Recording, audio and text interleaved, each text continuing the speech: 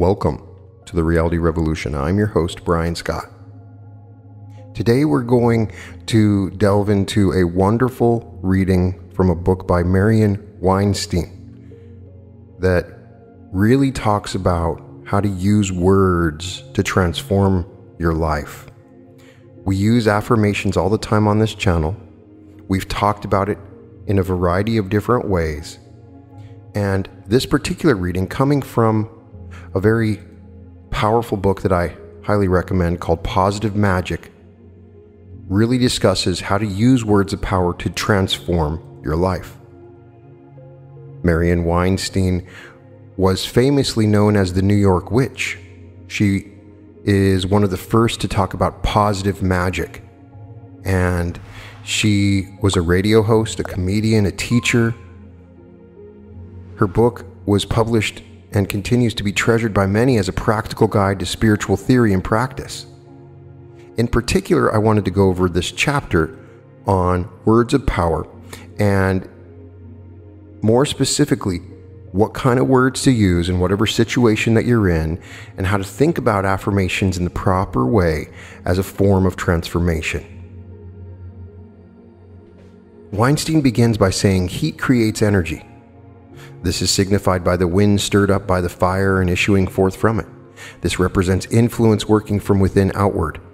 In order to be capable of producing such an influence, one's words must have power. And this they can have only if they are based on something real, just as flame depends on its fuel. The I Ching, Book 1, Hexagram 37. I have defined magic as transformation, and this will deal with specific positive transformation techniques. Following the ideas that I've previously discussed, if you have transcended your perceptions of time and space, begun to accept responsibility for your own karma, made the distinctions between positive and negative work, perceived your link with the rest of the cosmos, and embarked upon the techniques of divination, you've probably already experienced some degree of transformation in your life. By now, I hope it is clear that we are capable of directing and controlling our own lives, that the outer reality, the world of form, need not dominate us, that there is no power greater than that of the self when the self is perceived in harmony with the rest of the cosmos. The potential of transformation to be wrought by the self probably is now apparent, and the work in this is simply the next step. Transformation can manifest in many ways. There is an entire field of entertainment, also called magic, which is actually a simulation, an imitation of the kind of transformation which can be affected by occult work. Such simulated magic includes prestidigitation or sleight of hand, a technique causing material objects to seem to disappear and appear, or change. In the occult, the same phenomena can occur, not by trickery, but by actual changes in the molecular structures of the objects. Science prefers to call this the paranormal, psychokinesis, parapsychology, and other technical sounding terms. We are discovering that such phenomena can be measurable. Scientific experiments have proven that the world of form is flexible, far more flexible than it may have seemed to be. When Uri Geller, the Israeli psychic, came on my show, he bent silverware, keys, and other familiar inflexible objects. He did not apply intense physical pressure. He did not flex his muscles, strain, or force these objects to bend. I still treasure a stainless steel butter knife of my mother's, which Uri bent in half without any obvious physical force. For me, this was a dramatic illustration of how flexible the world of form can be. But there were people in the studio whose perceptions did not allow them to accept or believe what was happening, even though they saw this with their own eyes. These people insisted it must be a trick. I know that for Uri and others with similar gifts such as skepticism has been a common reaction. Of course, sometimes in stage magic, it is a trick. That is, there are tricks which make a metal object look as if it is bending. But in the occult, we know that such phenomenon can also be real. that actual change can manifest physically. Within the occult frame of reference, we can say that those people who categorically refuse to believe that this is possible are people who have chosen not to let their own world of form be flexible. And of course, that choice is according to their own free will. According to my own witchcraft beliefs, bending a fork or key is only a symbol.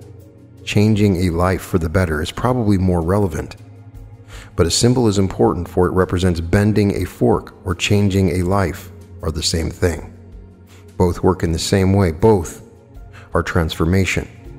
The transformation of physical matter as a symbol of a psychological and spiritual transformation was a task of alchemy.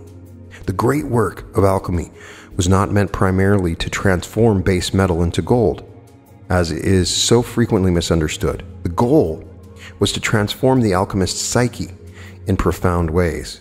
As Pauls and Bergier state in The Morning of the Magicians, for the alchemist, it must never be forgotten that power over matter and energy is only a secondary reality. The real aim of the alchemist's activities, which are perhaps the remains of very old science belonging to a civilization now extinct, is the transformation of the alchemist himself, his accession to a higher state of consciousness. The material results are only a pledge of the final result, which is spiritual. Jung has devoted an enormous body of study to this idea, as he puts it. Certainly gold making, as also chemical research in general, was of great concern to alchemy. But a still greater, more impassioned concern appears to have been, one cannot very well say that the investigation, but rather the experience of the unconscious. The important point here is the world of form is flexible if we let it be. It may seem paradoxical that an essential starting point to remember when we set out to change the world of form in any way is that the invisible world must be granted equal validity. As the I Ching says, all that is visible must grow beyond itself, extend into the realm of the invisible. Thereby it receives its true consecration and clarity and takes firm root in the cosmic order. Book 1, Hexagram 50. The work of magic involves both worlds and involves them equally, the world of form and the invisible world. It is only natural that our initial focus should be on the world of form, because we are living in it, in physical bodies, on the earth plane, here, as the Kabbalah terms it, in Malkuth. It is desirable that we work magic to change or improve the form of our lives.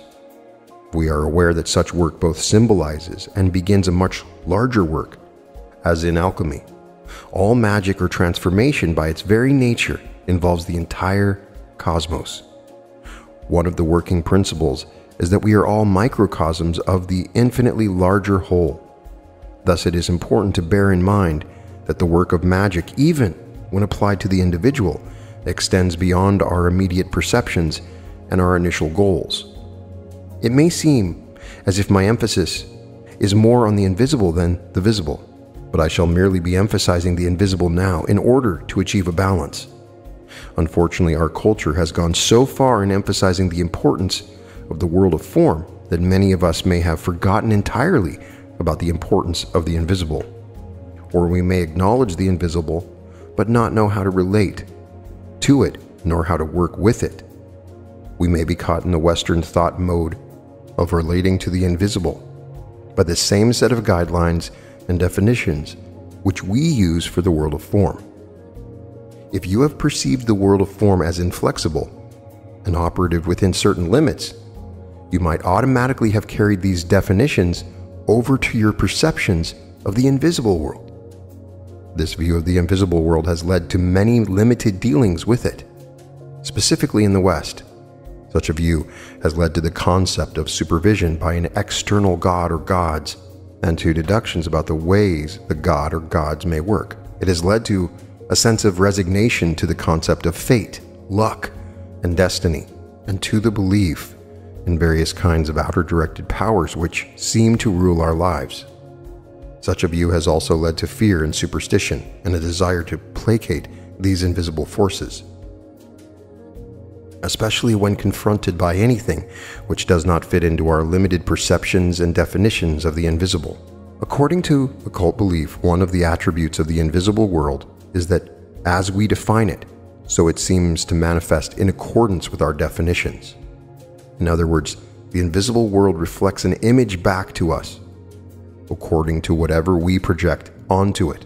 If we believe and project that fate is arbitrary, so the invisible world will appear to consist of an arbitrary fate. If we believe that the invisible world is harmonious and orderly, so will it demonstrate to us harmony and order. Actually, the invisible world cannot be defined in familiar terms. The first thing to acknowledge is that any definitions, any rules, any delineations we may use for the invisible world are our own choices. Our choice here will be to view the invisible world as the place of cause and the world of form as the place of effect. Our choice will then be to begin with our ideas, which are invisible. We will perceive that our ideas can manifest into forms which are visible ideas. In this context include emotions, thoughts, beliefs, and other mental processes.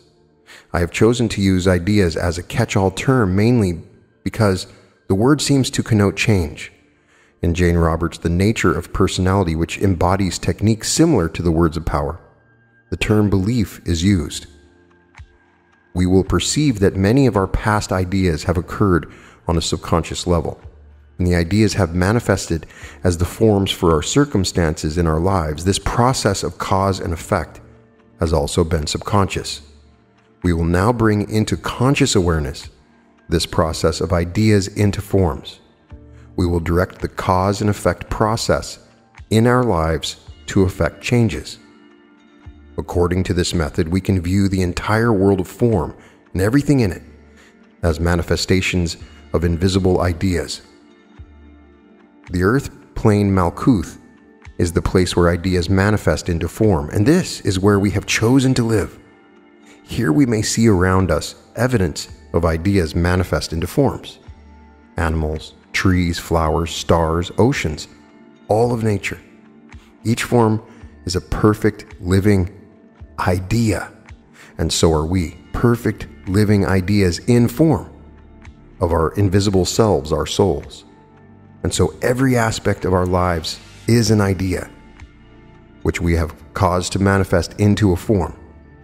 If we change an idea, therefore the correlating form consequently will change.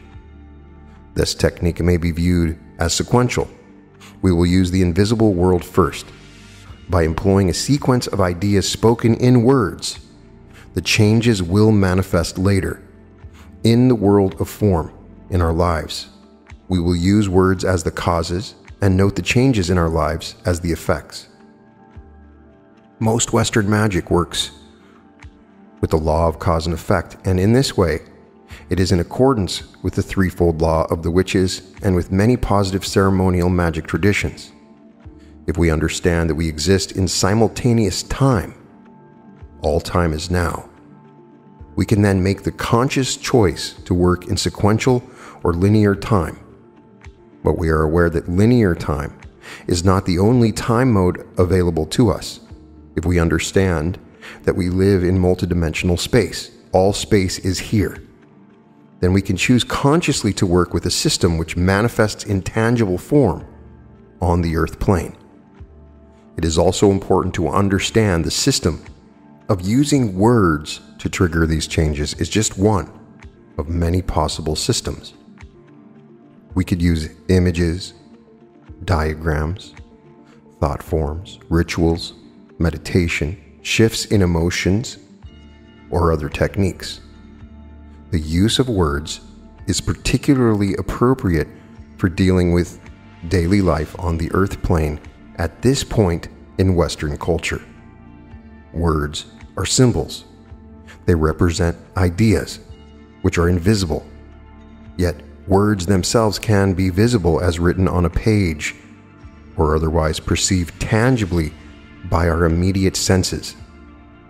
Even unsighted people can use words via hearing or by the use of Braille. Deaf people can use a sign language or think the words.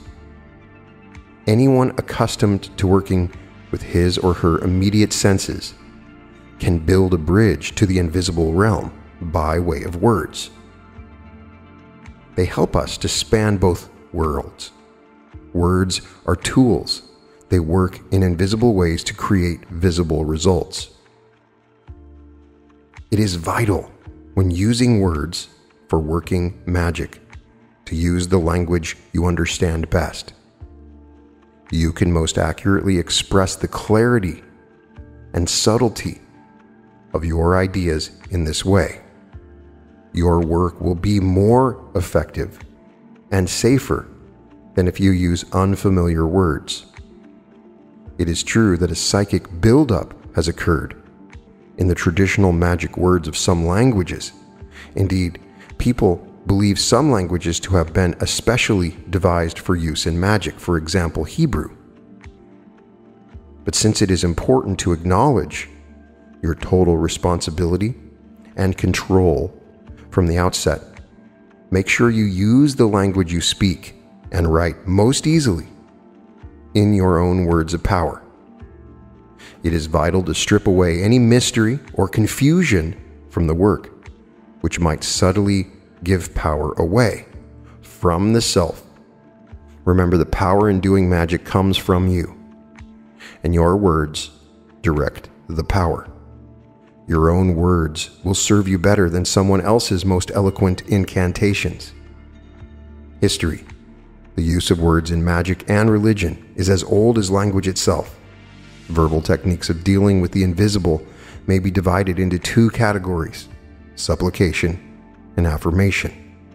Supplication may be defined as any technique of dealing with a higher power or powers, which is believed to be greater than human and existing on a more elevated plane outside of human experience. Often the power seems to be viewed as a sort of mighty parent or parents, and in contrast, humans are but children. The higher power may seem to move in mysterious ways, may seem awesome, frightening, and impossible for a mere human to comprehend.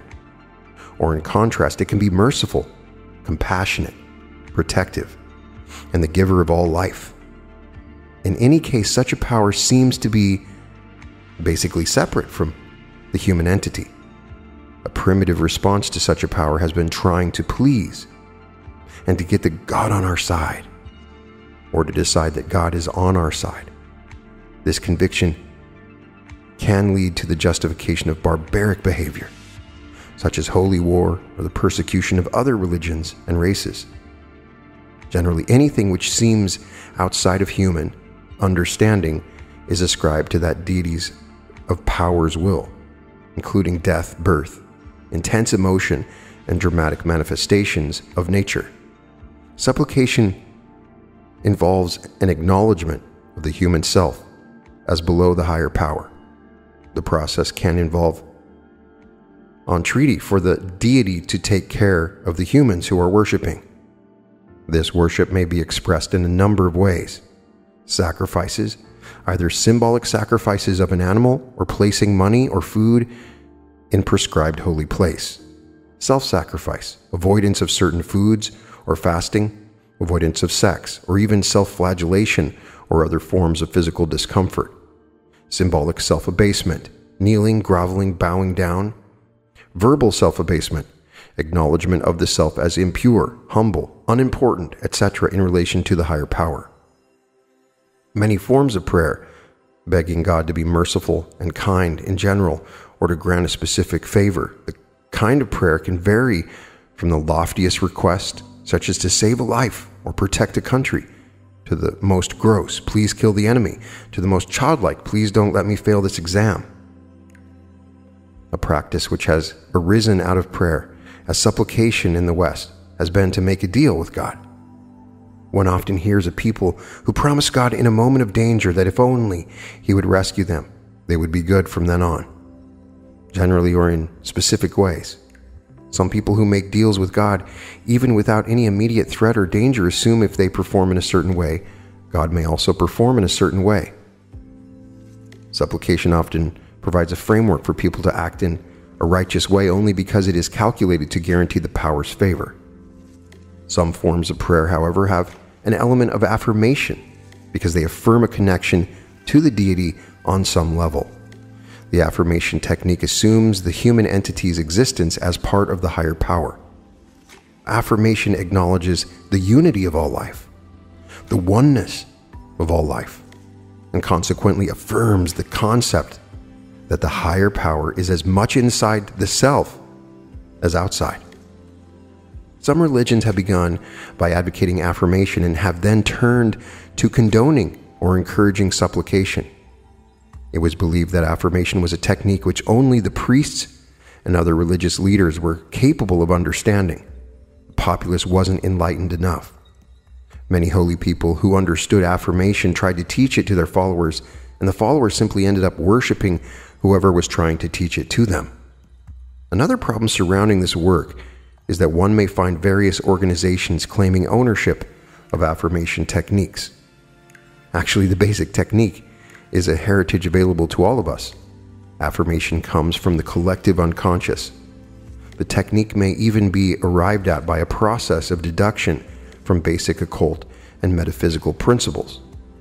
Throughout the history of magic and religion, there have been numerous versions of affirmation, and one hears of many names and descriptions for it. I have chosen to call it words of power, mainly because I traced the process historically back to the ancient Egyptian goddess, Isis, and this is the term she used. "Come to me, for my speech hath in it the power to protect, and it possesseth life, for I am Isis the goddess, and I am the lady of words of power, and I know how to work with words of power, and most mighty are my words." Isis was worshipped as a goddess in ancient Egypt, but some of the legends surrounding her may have been based upon the life of an actual person. She is described as having used words of power to cause miracles, primarily healing, and bringing the apparently dead and dying back to life. Isis restored her murdered brother, Osiris, to such a state of vitality that they conceived a child, Horus. It seems that the ancient Egyptians who worshipped Isis did not know how to use words of power themselves. Instead, they revered as deities the legendary figures who had this knowledge. Isis was said to have learned words of power from her father. The sun god Ra. Ra was believed to be the one god or primal essence, and all the other gods and goddesses were considered to be manifestations or forms of him. My theory is that when Isis learned that she was part of the divine power, her own words took on power as well. In ancient and classical civilizations, beginning with the Vith dynasty in Egypt circa 2900 BC, and continuing through Greek and Roman periods to the 1st century CE. It seems that the popular religions led by priests and priestesses worshipped a pantheon of gods and goddesses, all primarily in the mode of supplication. However, the traditions surviving from these times through occult sources indicate a continuous thread of at least 3 main mystery schools that handed down affirmation techniques in secret to a select group of initiates. These occult groups are the mysteries of Isis, the Eleusinian mysteries of Greece, including the Dianic branches related to Celtic witchcraft, and the Roman mysteries. There's only one ancient civilization in which affirmation seems to have been practiced by most of the population. It is a legendary civilization at that, Atlantis. Legends about Atlantis agree on one main point. Many people had access to the use of some great, mysterious mental power, and its misuse caused the entire civilization of Atlantis to self-destruct. Witchcraft is an ancient religion which traces its roots back to these early magic traditions. In fact, I believe that it goes even further back in time. Despite the fact that some of the craft sects today worship the goddess and the god as externalized deities, witchcraft works primarily by affirmation. The power is believed to emanate from within.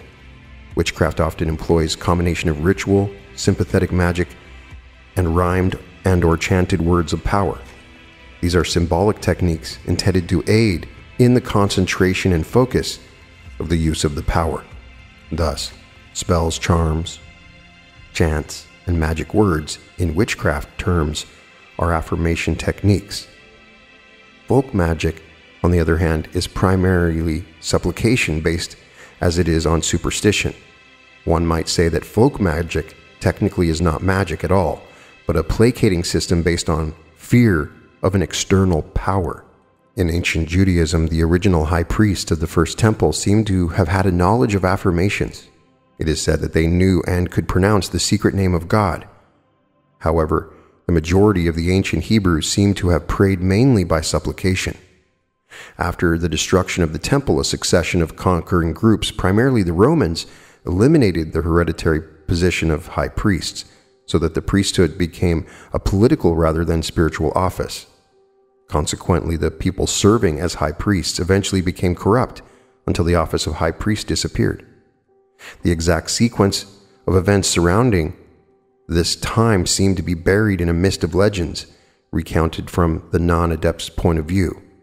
In any case, after this period, the knowledge of affirmation techniques in Judaism seemed to have been left mainly to those few scholars immersed in the lifetime study of the Kabbalah.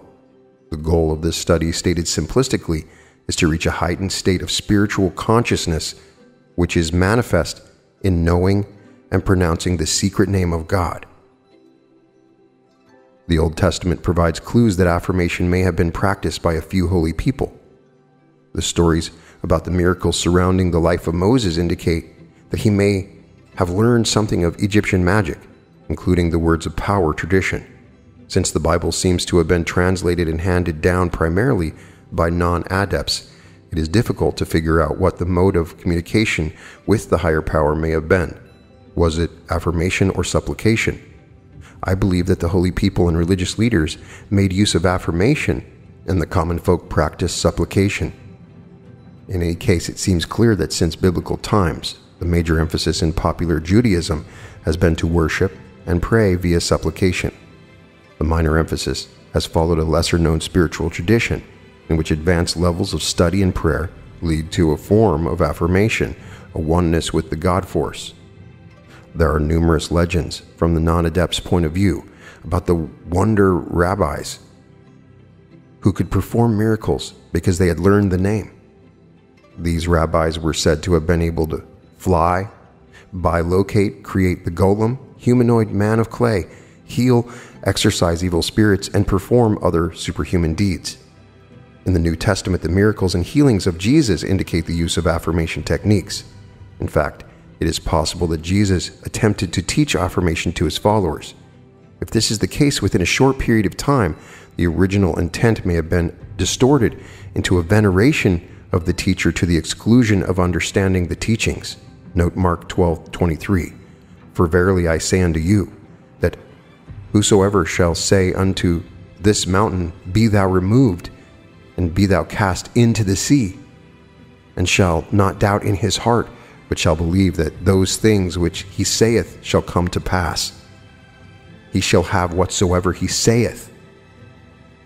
Styles.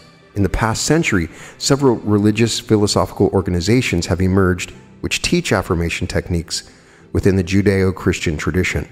For example, religious science terms the method treatment. In unity, it is called an affirmative prayer and affirmative meditation. These techniques are particularly helpful to people who wish to pursue affirmation in a way which is compatible with Western Judeo-Christian concepts of prayer. Essentially, these groups work with the idea that God is within, and they place a metaphysical interpretation upon traditional prayers and biblical passages. Thus, it is not necessary to depart from more traditional monotheistic religious tradition in order to work with some form of affirmation. You may also come across organizations which teach affirmation in a number of other styles: occult, metaphysical, psychological, even Eastern. Some are eclectic and borrow from various styles. These groups may use such key terms as mind expanding, consciousness raising, sensitivity training, dynamic, mind power, awareness, or control. Whatever course of study you may undertake, I'd like to remind you of the compendium of modern dangers. Please watch out and be careful not to hand over any of your own power or control of your life to anyone. This has been a problem for many people, to inadvertently transfer their reverence, fear, and awe and responsibility previously assigned to God, fate, or any outside force over to a group leader. And some group leaders, either intentionally or subconsciously, might well accept such a role. This can happen even in the midst of teaching self-responsibility, self-determined karma, the concept of God within. This contradiction, as I have said earlier, is a cusp phenomena. In the Aquarian age, I believe it will no longer pose a problem, but please watch out for it now.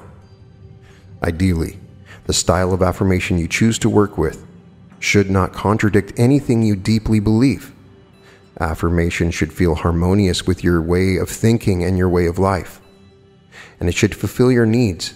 The most appropriate style for you can emerge organically out of you understanding of the content. I have attempted to keep the instructions for words of power in this book as non-sectarian as possible.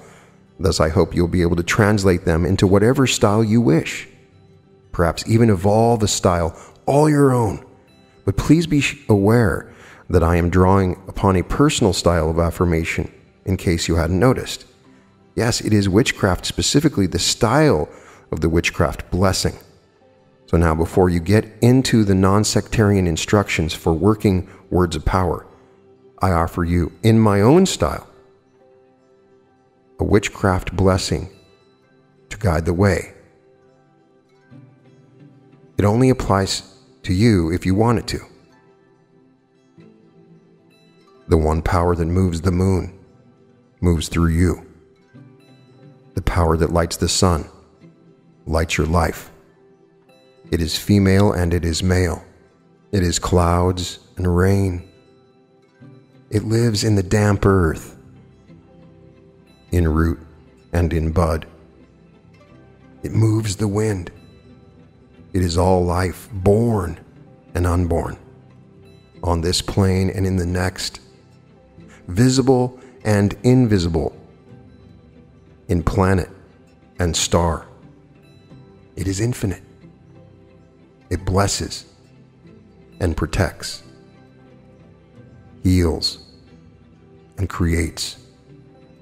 It moves backwards and forwards in time, through all of space, in this life, and in myriad others yet to come, and in the past as well.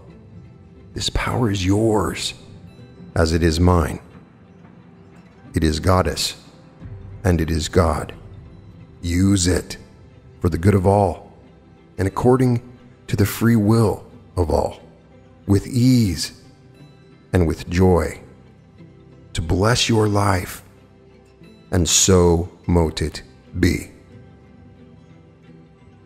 The work of words of power is based on the traditional witchcraft concept that we live simultaneously in two worlds, the worlds of form and the invisible realm. The world of form is that which seems to exist outside ourselves. It may seem that we have no control over it. We do have control over it. The world of form is more flexible than our current culture may have led us to believe. The invisible realm is the area in which ideas are born. These ideas are later manifest as form. If we wish to direct and control the forms of our lives, we begin by working in the invisible realm. Here we need guidelines. A misunderstanding of the invisible realm has led to such misconceptions as destiny, fate, and popular superstitions. These are all ideas which relate to the concept of an outer power. In the invisible realm, there is no outer power or force more powerful than the power of the self. Here are the guidelines. These are basic universal principles born out of traditional witchcraft beliefs. These guide the work according to the stance between the two worlds, the world of form and the invisible world. We work between the worlds. Words of power, basic principles for positive occult work. 1. For the good of all. All the work of magic must be done for the good of all only. Within the context of our current culture, the principle may seem hard to comprehend. It may be necessary to simply state it at first, even before our conscious minds have grasped the principle. It literally means that every magic work we do works for the good of everyone. This includes you, the worker, everyone involved in the situation, and ultimately every living being. The universe works in perfect harmony, and we on the human level also fit into this ideal, infinitely perfect harmony. Our needs do not oppose this principle, which are in harmony with it. If we work to fulfill our needs, this work by definition hurts no one and helps everyone. No ifs, no buts, no pluses. It includes all. This does not mean manipulation. So-and-so must suffer or give in or lose even a little for this thing to come about. No, it does not mean compromise. I must give in a little, suffer, or compromise a bit for this work for everyone's good. No, it does not mean deprivation, nor does it mean rationalization. You can't have everything. No. So you, the worker, will be fulfilled, and the people involved will be fulfilled according to their needs. This does not mean according to your definition of their needs. It means according to the free will and receptivity of all. And everything will literally turn out for the best. This is based on the concept of natural universal harmony, which means, too, the universe as macrocosm. The universe is comprised of harmony, the infinite and complete unity of all life. The power is the life force of the universe, and in sense, synonymous with it. We are all inheritors of the power, and the power holds no favorites. It exists equally in everything and everyone. When we are in tune with it, we are in tune with the perfect balance of the universe. And 3, the microcosm, that's each of us. That's the self. We are each individualizations of the power, and anything the power can do, we can do. The power can create worlds, stars, planets, babies, and we can create. The universe is complete. It has everything it needs. And we are complete. We potentially have everything we need. We have the infinite resources of the power to bring about the work of positive magic, to make our potential into reality. The way I like to perceive the self as microcosm is we are each goddess, we are each god. All of the power is ours to draw upon by acknowledging this infinite perfection of the power in each and every being. We, as microcosms, are each the centers of our own universes, of our own lives. Thus, we may benefit from the conscious use of the natural law which keeps everything in the universe running smoothly. 4. The law of cause and effect. All you physicists out there already know about this. Well, physics and magic work in the same way. The law of cause and effect is the basis of all life on this plane and of this work. Please keep in mind that at this level we are working with the concept of linear, sequential time, in which the cause comes before the effect. Modern physics has begun to work with the idea of effects coming before causes, as may be proven by the existence of tachyons, particles believed to move faster than the speed of light. In this work, the words of power are the cause, and the results or manifestations are the effect. The cause often takes place in the unseen realm, and the effect usually manifests in the world of form. Much of the most powerful positive magic we may work happens through conscious, directive use of the law of cause and effect. We achieve our desired effects by setting up carefully the appropriate causes. Consequently, any negative work is also subject to this law.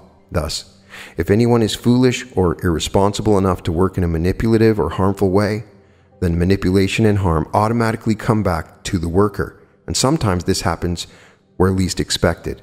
Remember, the witches believe that everything comes back threefold. I cannot guarantee the number of times something comes back to you, but I can assure you that everything does come back when you are working with words of power, and you are very specific. Specific things come back. This is the simple, inevitable use of the power. In negative magic, cursing comes back, wishing harm comes back, inflicting pain or death comes back. Yes, eventually, it all comes back to the worker, the individual who set up the negative cause in the first place.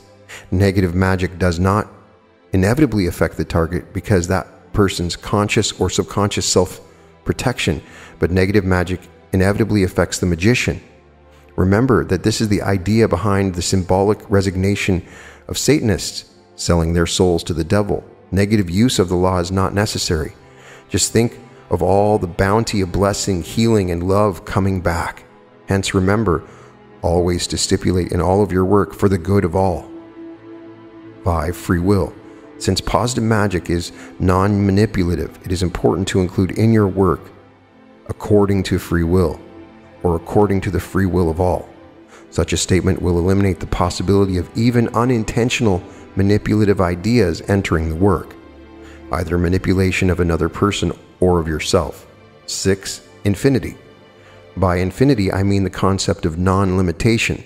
I see two main obvious applications of this, and they are both infinitely comforting. A. Anything can be solved by working magic. There are no limitations on the potential applications of words of power. If you can just get yourself to the point where you can remember that no matter what problems seem to arise, they are potentially solvable within this frame of reference, then you have instantly eliminated being overwhelmed, in despair, or out of control. You just say, as weird, as terrifying, as confusing as this situation may seem to be, I will now handle it with words of power, my own use of positive magic. Then you automatically have the problem half solved. B. Always remember that no matter what the problem may be, there is an infinity of solution. If you've ever had that old familiar feeling of seeming to be in a double bind, of having only choice 1, 2, or 3, or whatever you can think of as solutions, and none of them feel completely comfortable, then you understand the saying, having to choose the lesser of 2 or 3 evils. Well, within the infinity of solution, there are a myriad infinite other solutions you might not yet have dreamed of. And they all fit with these principles. Notice for the good of all, for example, right from the start, you can work for a solution even if you haven't thought about it, about what specifically it is yet, which is totally for your good, with no pain, no compromise, and which hurts no one. In fact, which helps everyone. And it isn't necessarily choice 1, 2, or 3. How will the solution come about? It will come most quickly if you allow yourself to believe that your subconscious mind will deliver the solution to you, i.e. the universe will deliver it to you through your subconscious mind. In cases like this, it is often best to leave it up to the goddess or the god, or the power, or your eternal soul, or your subconscious mind, all being the same, to clarify this type of application using the infinity of solution. It helps to bear in mind. 7. The concept of form and essence. Even if you don't know exactly what you want, you know the feeling or essence of what you want. This feeling can be a key for you. You direct the work by specifying the essence, and you allow the universe to pick the form. Remember, the world of form is more flexible than we may think. Forms come out of the invisible realm and manifest in the tangible world. Sometimes we know exactly what forms we need, but when working with the words of power, it's wise to stipulate always the effect need be limited to any particular form alone. It is always possible that something better might manifest, so be open to the flexibility of form, not for compromise, but for fulfillment. 8. Transformation. Yes, change. That is the part that is the most dramatic, looks like a bona fide miracle. In the use of positive magic for self-help, no less important are the quiet miracles of turning negatives into positives, or of establishing new causes and getting new effects. A problem may originally be seen as an effect of an older negative cause. When perception changes, the problem may be transformed into a positive cause for a new effect. Presto, change. And don't forget transformation of the self, the ultimate goal of positive magic. As you do the work, so you yourself change in positive ways. One might say the very act of viewing life in this way is a new starting point or causation for a more rewarding life. The shift of perception to anything is possible is a direct response to the concept of non-limitation. This becomes the first transformation. The work itself is transformation, and the changed person living in this way is ever transforming himself or herself. 9 is love.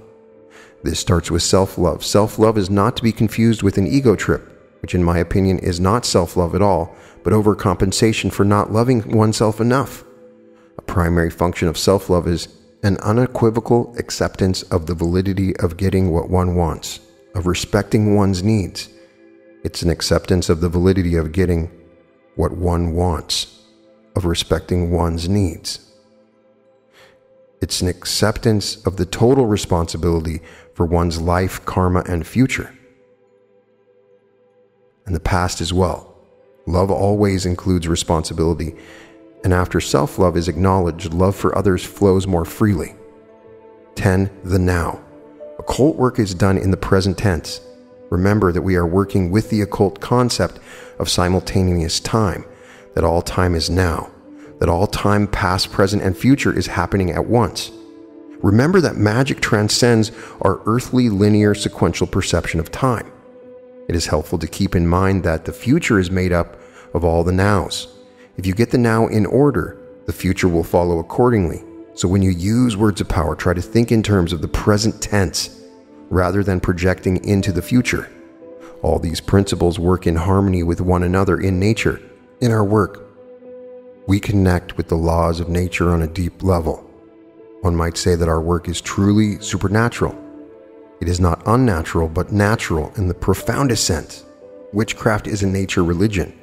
If we wish to draw upon its imagery, we may view ourselves as most effective in the workings of positive magic when we are at one with natural law.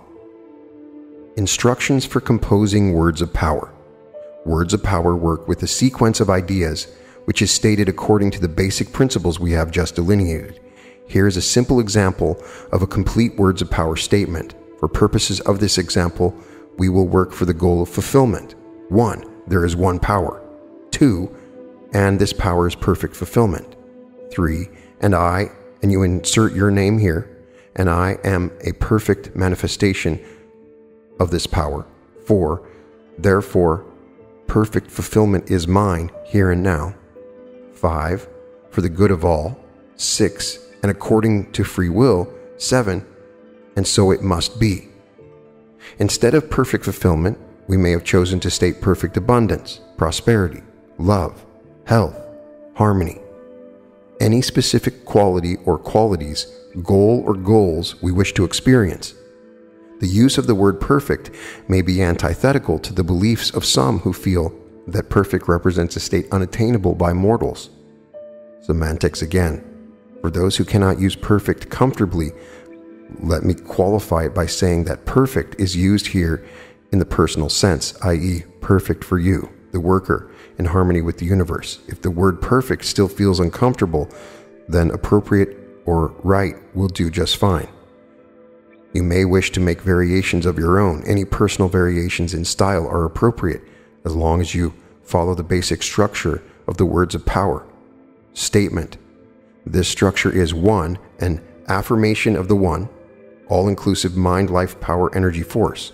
2, a definition of the specific quality or goal for which you are working, defining it as an integral part of that one overall power. 3, an affirmation by name of yourself as a manifestation in microcosm of the overall power. 4, an affirmation of the quality goal which you have named as already existing within you. This quality is already yours by right of your consciousness, by means of the definition of yourself as part of the power. You, by definition, have all the attributes of the original power, because you are an individualization, a manifestation of it. Everything the power has, you have already. The words of power are a way of putting yourself more directly in touch with the power and in control of it. 5, the specific declaration that this work is for the good of all. 6, the statement that this work is according to free will. 7, an affirmation that you have concluded the work. Various "and so it is," or "and so it is," and "this is so," and "so mote it be the traditional witchcraft phrase, which literally means in older language, "and so it must be." Incidentally, "amen" means the same.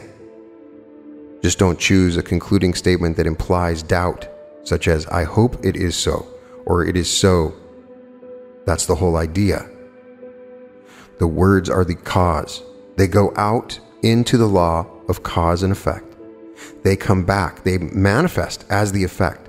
Even though the words of power process may be thus described in this rational sequence, please bear in mind that it is based upon relational concepts.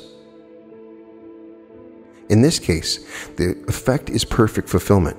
If you wish to define the one power, the overall energy force, as God, of course you may do so. To many people, this idea defines God in any case. For step 1, you may use the phrase, there is one God force, or there is one God power, or there is one God. This, however, is a matter of your own individual style.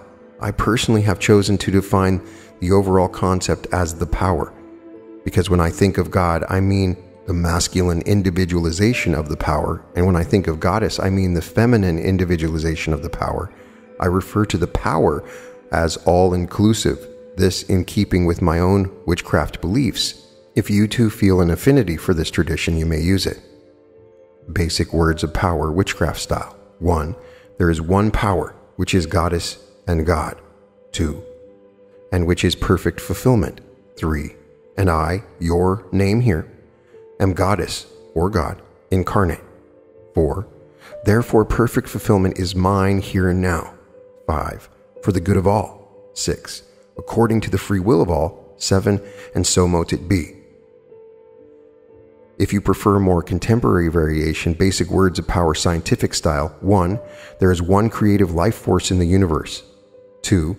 Which includes perfect fulfillment. 3. And I, your name here, hereby instruct my subconscious mind. 4. To use this power to create my own perfect fulfillment. 5. For the good of all. 6. And according to free will. 7. I now release these words into the law of cause and effect. Working words of power in behalf of another person. To work words of power for another person, first, it is necessary to understand the concept of non-manipulation and of everyone's free will, and to have that person's permission. I recommend that you ask permission openly and honestly. If the person says to go for it, if the person asks you to work unsolicited, bear in mind the following concepts. We are all equal inheritors of the one power. You have no more power than anyone else, and the other person has no less. Our subconscious minds or our souls are all part of the same power. Therefore, even if you say the words, you are not really doing the work. You are helping the other person to do it for himself or herself. You are contacting the other person's subconscious in order to help point the way. It is the other person's subconscious that begins to do the work and makes it manifest. As Mel Brooks says, we are all singing. I have the mouth. So please understand that even if your mouth says the words, the other person is singing. In fact, the entire universe is singing. And it will not work if the other person does not want it to. Therefore, it is not up to you to decide what the other person needs or should have. So always ask first. Ask whether to initiate the work at all, and ask the person what he or she wants. Then simply insert the other person's name in step 3.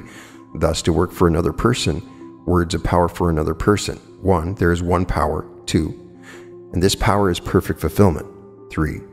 And other person's name is a perfect manifestation of this power. 4. Therefore, perfect fulfillment is his or hers here and now. 5. For the good of all. 6.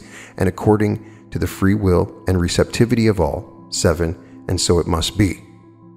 Of course, you may use any style or variation on the basic statement. Note that when you are working for another person, step 6 is expanded and according to the free will and receptivity of all. Needless to say, when the results of the work manifest for the other person, do not expect praise. It's not appropriate motivation to work for another in order to prove what a wizard you are. Remember that traditionally no one claims credit for positive magic. The other person's subconscious mind worked at least as hard as you did in the unseen realm, and the entire universe joined in. Beware the ego trip. It is always important to be extremely careful of your intentions when you work words of power for another person. Do not force your work on another, ever. Do not coerce or argue or try to convince the person in any way. If the other person wants your help, he or she will tell you. And conversely, do not let another person talk you into doing the work if you do not feel like it. Non-manipulation is a primary facet of this work. Ultimately, of course, it would be best for everyone to work for himself or herself. The work one person does for another is what I call backup work, release of negatives. There is an optional step, which is recommended but not always necessary. This step is used when you specifically know of something, some negative quality or idea, which you wish to get rid of. For example, to return to our original words of power statement, when working for fulfillment as a goal, let us say we know exactly what the problem is that we wish to eliminate. Let us say that it is worry. Then we insert a statement that we are releasing the worry. Remember, when you release something, you are releasing the cause of the negative, as well as the effect. We do not have to know consciously what caused the worry in the first place, but we have to acknowledge that something in the unseen realm must have caused the worry. Remember the law of cause and effect, or it shouldn't be there. We would not want to release the worry and then be left with a headache or backache or any other negative effect in the place of worry. So insert a release statement, releasing both cause and effect of the problem. Then we reaffirm the original goal. Always conclude the statement with a positive idea. 1. There is one power. 2. And the power is perfect fulfillment. 3. And name is or am a perfect manifestation of the power. 4. Therefore, perfect fulfillment is mine, his or hers, here and now. I hereby release all negative causes, effects, manifestation, forms, and the essence of worry. 6. And perfect fulfillment is mine. Or you can say his or hers. 7. For the good of all. 8. According to the free will of all. 9. And so it must be. Of course, you may release any negative alignment, symptom, discomfort, or problem in this way. Notice how you always follow the release of the negative with a restatement of the positive goal. Remember, as a general rule, when releasing a negative, never leave a gap. Always fill the space that the negative left when it exited. Fill that space with the positive you are working for. Most often, your goal will be the opposite of the negative you released.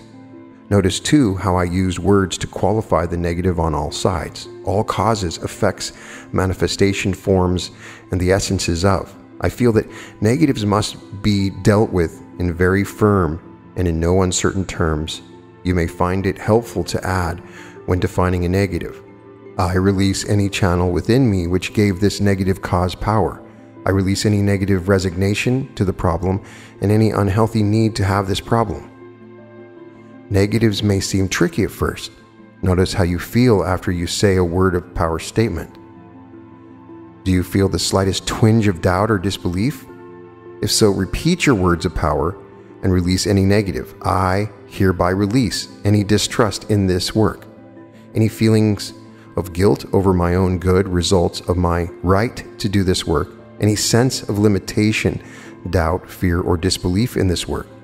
Release anything that seems to be negatively holding you back. At first, this may seem paradoxical. For example, if you doubt the words of power will work in the first place, a common cultural problem for beginners. What good will it do to say that you release the doubt?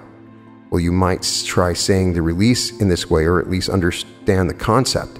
Well, if my conscious mind seems to be having some trouble believing in these words of power, my subconscious mind knows that they are working. Another way to state the release is to say, I dissolve and release, state the negative. Some people can actually picture the release taking place in this way. Pain can dissolve, so can worry, fear, unhappiness, tension, anxiety, release, colds, coughs, etc. Acting in accordance. If words and conduct are not in accord and not consistent, they will have no effect. The I Ching, Book 1, Hexagram 37. The use of words of power is not a passive technique. Yourself is what sets the words in motion, and it is your own responsibility to follow through. This does not mean thoughtlessly running around trying to solve a problem. It does not mean worrying over something to be rethinking it over and over. It means acting in accordance. It literally means behaving in harmony with the words you have put forth. For example, if you have said the words of power invoking perfect health, you may have set up a cause which will manifest as effect, the appropriate doctors, medicines, and treatments. Watch for the signs and be open to them.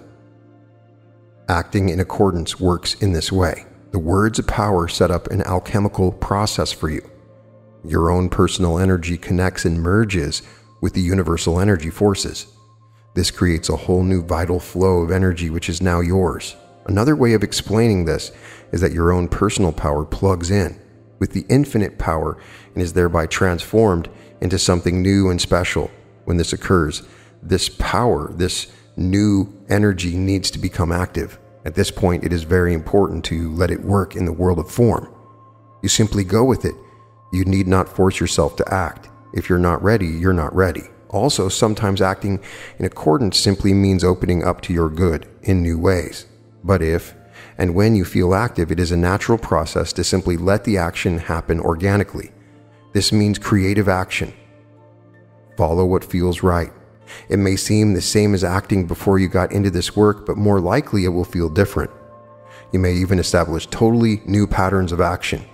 You may be breaking old habits, but now you'll be acting in tune with your words of power. Remember that this form of magic works completely in accordance with natural laws.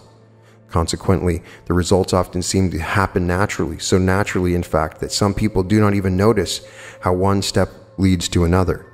Then, by the time the problem is entirely solved, the solution may seem like the most logical and unmiraculous occurrence in the world. And non-believers may scoff, "Your magic didn't heal you. Dr. So-and-so did.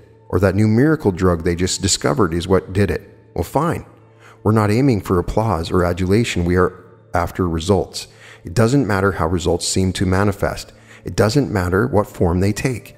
The proof of the pudding is in the perfect deliciousness of the results.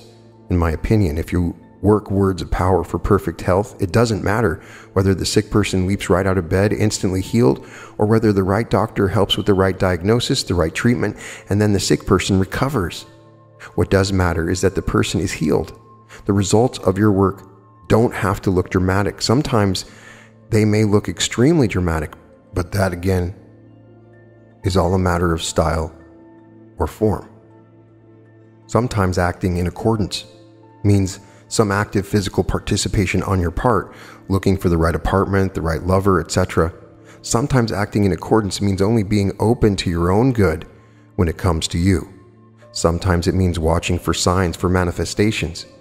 What acting in accordance does not mean is rethinking and reworrying the problem over and over, or doubting that your words of power are working. Acting in accordance means learning to trust in the effectiveness of your own power to direct your own life. Emotional atmosphere. Concentrate on the feeling you want. The emotional atmosphere may be the actual start of the work itself. Begin by focusing on the mood that you want to have as a reality after the work is accomplished. If your life is too hectic, you may concentrate on the mood of peace. If your life is too frustrated, you may concentrate on the mood of fulfillment. If your life is lonely, you may concentrate on the mood of what it would ideally feel like to love and be loved. Qualifiers. You may add the following phrases to your words of power statements according to your needs, with perfect ease, at the most perfect time, or with perfect timing, painlessly or with no pain, joyfully or happily. These qualifiers further provide the mood in which the work takes place. I suggest you insert a qualifier after you state "for the good of all," or if you prefer, you may add it right before the concluding phrase, "and so it must be." Applications. Words of power may be used for virtually any positive goal: healing, money, love, creative fulfillment, a job, an apartment, a house, a husband, a wife, a lover, good friends, a good night's sleep, a diet, a harmonious relationship. When working for relationships, no names are used, as is explained later. You may also use words of power for such conceptual goals as safety, protection, clarity, focus, inspiration, energy, wisdom, or self-realization. And words of power may be used to release any negative smoking habits, drug habits, insecurity, neurotic needs, phobias, fears, even evil spirits, which is the basis of exorcism. Just remember that when you release a negative quality out of your life, 1, you are releasing both the cause and the effect of the negative quality, and 2, you always replace the negative with a positive quality. And this is usually the direct opposite of the negative. For example, release insecurity, replace it with security. Release poverty and replace it with prosperity. Form and essence. When you work with words of power, you can use very specific means, set up specific causes, and get back specific results and effects. That is why it is so important to think carefully before you actually begin to work for something. It might be helpful at first to write things down. I suggest a list of primary problems to be released and primary goals to be set in motion. I suggest 2 columns side by side, the release column and the goals column. Now you can see quite clearly what you want to get rid of and what you want to achieve. I suggest that you keep your goals rather broad at first. Begin by listing the qualities of life that you desire, such as health, happiness, love, or prosperity. These are essences. The forms in which they will come have not yet been specified. Now determine any specific things that you want or need to make your life more comfortable or even bearable. These things might seem mundane, material, or practical, but do not judge them. Acknowledge them and put them in the goals column. Do not deny a need, however earthly it may be. Write down each one: a toaster oven, a car, a dishwasher, a color television, a new suit, whatever. These are forms. It is perfectly valid to work words of power for forms for specific objects, to draw them into our lives. However, often we may see that several forms fall into a single category, that of one essence. For example, such forms as the money for the rent, the money for the telephone bill, a new wardrobe, and a trip to Europe all fall into the essence category of abundance or prosperity. If you work your words of power for the goal of prosperity or abundance, you will receive all the money necessary to pay your bills and purchase what you need. You may take care of this by working for the essence. You do not have to list all those other things, forms, because they would automatically be taken care of by achieving the overall essence first. Working for form. Perhaps you have the money you need to purchase something, but you want to make sure that you spend your money wisely. For example, say you want to buy a car, have saved for it, and now you want to make sure that you get the right one, but that you don't know much about cars. Then it's not the essence, the money for which you work, your words of power. It's literally the form of the car itself. Even when working for a specific form, it is helpful to think about the category in terms of essence, under which you could classify that particular form. When my friend R phrased her words of power statement for a car, she asked herself, what do I need in terms of essence in order to draw into my life the right car for me? She decided that the form of the car would be considered a manifestation of 2 main essences, wisdom and abundance. She then phrased her work in this manner. There is one power, which is perfect abundance and wisdom, and I, a perfect manifestation of this power, hereby know my own abundance and wisdom, specifically by drawing into my life and my possession the perfect car for me, which fills all my needs, and for the good of all, according to free will, and so it must be. She then acted in accordance, shopped around, asked questions, and found the perfect car for her, a reasonably priced yellow VW. The car was used but in perfect working condition with a friendly owner, who years later was still available for questioning, and with a friendly garage where the repair people were familiar with that car. Once, I didn't have the money for a particular item. I didn't work my words of power for the money. I worked for the form itself. What I needed was a reel-to-reel tape recorder. It seemed as if all the money in the world wouldn't have helped me to pick out the right one or begin to know how to attach it to my wall. So I worked for the goal of the right reel-to-reel tape recorder for my life according to free will and for the good of all. And I received one as a gift from my sister, who it turns out knows quite a bit about tape recorders. Then a close friend and engineer appeared and set it up for me. There is another example of working for a specific form. So there are many occasions when it is appropriate to work for forms. However, sometimes working for a form is a limitation.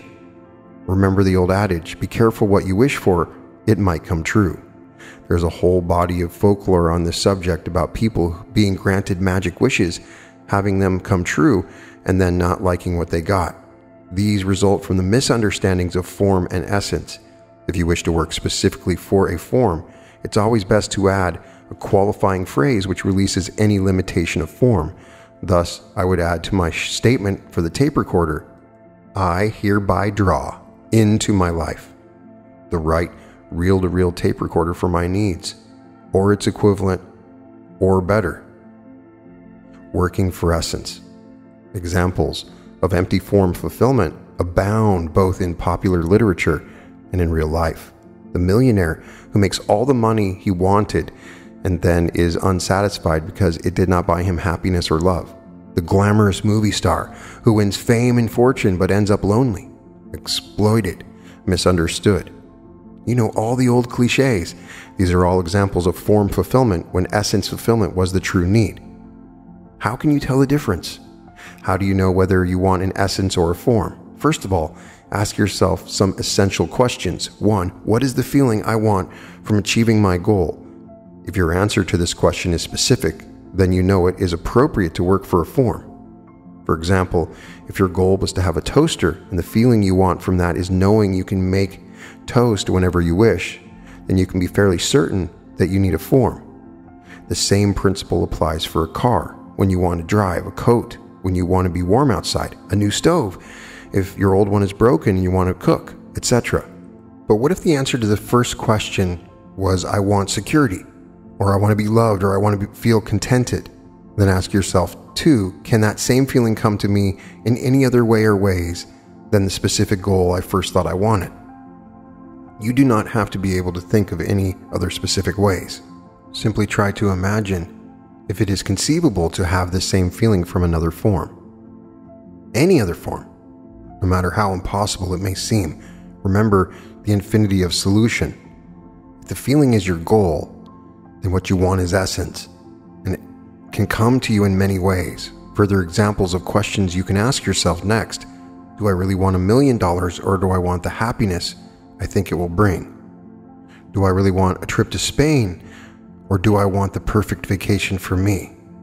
Do I really want a husband, or do I want financial security, or emotional security, or just plain all-encompassing security? Do I really want a certain person to fall in love with me, or do I want the perfect relationship for my life? Do I really want to be a movie star, or do I want creative fulfillment or recognition of my talents? Do I really want to be president of the company, or do I want a feeling of self-importance? Remember, do not judge your goals. Sometimes a specific form is so socially acceptable that it might prevent us from acknowledging the true essence of our needs. And sometimes we may have wanted to acknowledge an essence because we have judged its validity. But any need is valid, as long as it doesn't hurt anyone, as long as it is in keeping with all the principles, and any need may be fulfilled by your work once you have honestly acknowledged the need to yourself. It is perfectly acceptable to acknowledge that you want a feeling of emotional security, financial security, or a feeling of self-importance. These are all essences. When in doubt, remember the essence is that feeling, that quality which you think that a specific form will bring to you. Here are some examples of people who worked for essence. A wants to release from his life the feeling that he never has enough money. He specifically chooses as his goal the sum of $35,000 to see his family and himself through a certain period of time and to pay old debts. Then he stops and thinks, no, this is a form. What is the essence I really want? He then chooses and states the goal, the essence of financial security for myself and my loved ones. He includes in his words of power statement the release of any feeling of deprivation or insecurity. Soon the results of his work manifest in many ways. A raise of salary, then an opportunity to open a small part-time business of his own. The small part-time business grows into a large full-time business, and after 2 years' time, he has $65,000 in his case. Working for a specific form, a specific amount of money, would have been a limitation. B was not happy in his job making sound recordings for commercials. He decided that he wanted to release from his life was the outer quality, the feeling of drudgery, and the lack of fulfillment. He thought at first what he wanted was a new job, but he thought, no, a new job is form. He liked his boss and his co-workers. He enjoyed working with film. He would in fact have liked to do more with film than merely recording sound, but he was not sure what form this might take. He worked his words of power for the essence goal of fulfillment in work, and soon he found himself branching out from sound recording to editing to directing. Although he remained with the same company and the same people, soon he was assigned complete creative control of some documentary films to be used for charitable institutions. B now feels creatively fulfilled and has also discovered that he enjoys directing film. He didn't literally get a new job, but now has a new role in his old job, and yes, he was surprised by the form in which its fulfillment came. B didn't know how much he would enjoy directing, or how good he would be at it. In this case, working for the essence delivered the side benefit of a new focus for his entire life and his future. A form new job might not have done that at all. E needed to make some changes in her life, made a list and saw that conditions looked quite complicated. She was a dance teacher with a new baby. E and her husband had been living in an apartment which doubled as a dance studio, but now the baby needed a room too. The apartment was too small. They didn't want to pay much more rent. She didn't want to leave the neighborhood where she had local students, and her husband found their home convenient for commuting. Should she phrase her words of power for the goal of a separate dance studio, or a new place of work for her husband, or a full-time baby nurse, or the right daycare center, or a new group of students, or a job teaching dance somewhere else? Forms. The essences E and her husband finally decided were the most appropriate living and working conditions for the whole family. They worked their words of power with this goal. The results were as complex as the needs and absolutely perfect for everyone. E and her husband found an apartment in the same neighborhood, reasonably priced, which had an extra living room and dining room. The landlord allowed them to break down a dividing wall, and E then had a perfect-sized dance studio. The apartment had room for the baby plus an extra bedroom. The couple rented this out to a young woman student who gladly became the resident babysitter. E's students found the perfect location. E's husband still commuted with ease. The student had a friendly home, the baby had a new older sister, and the entire solution was resolved for the good of all. Who chooses the forms when you work for the essence? Your subconscious mind, also known as the universal power, the God, the goddess, the eternal souls of everyone involved. Remember, the world of form is more flexible than we may think. We need to direct it how to move, inch by inch, in order for it to deliver into our lives that which we need. We need not allow it to seem to limit us. The world of form is as unlimited as the invisible realm. So we have seen that sometimes it is appropriate to work words of power for forms, and for that sometimes working for forms is limiting, so we work for essence. Also, sometimes working for form is unethical and dangerous. This is when the form you want involves other people or even one other living being. Now it is time to emphasize two other principles for the good of all and free will.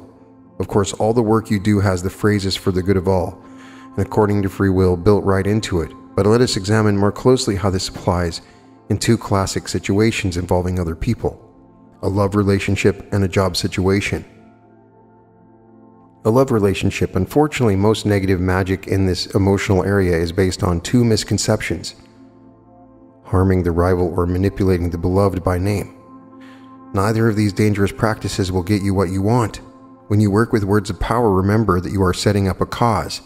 If you set up a cause of harm to anyone, for example, a rival of the loved one's affections, that harm can come back to you, and the universe will choose the form in which it comes back to you.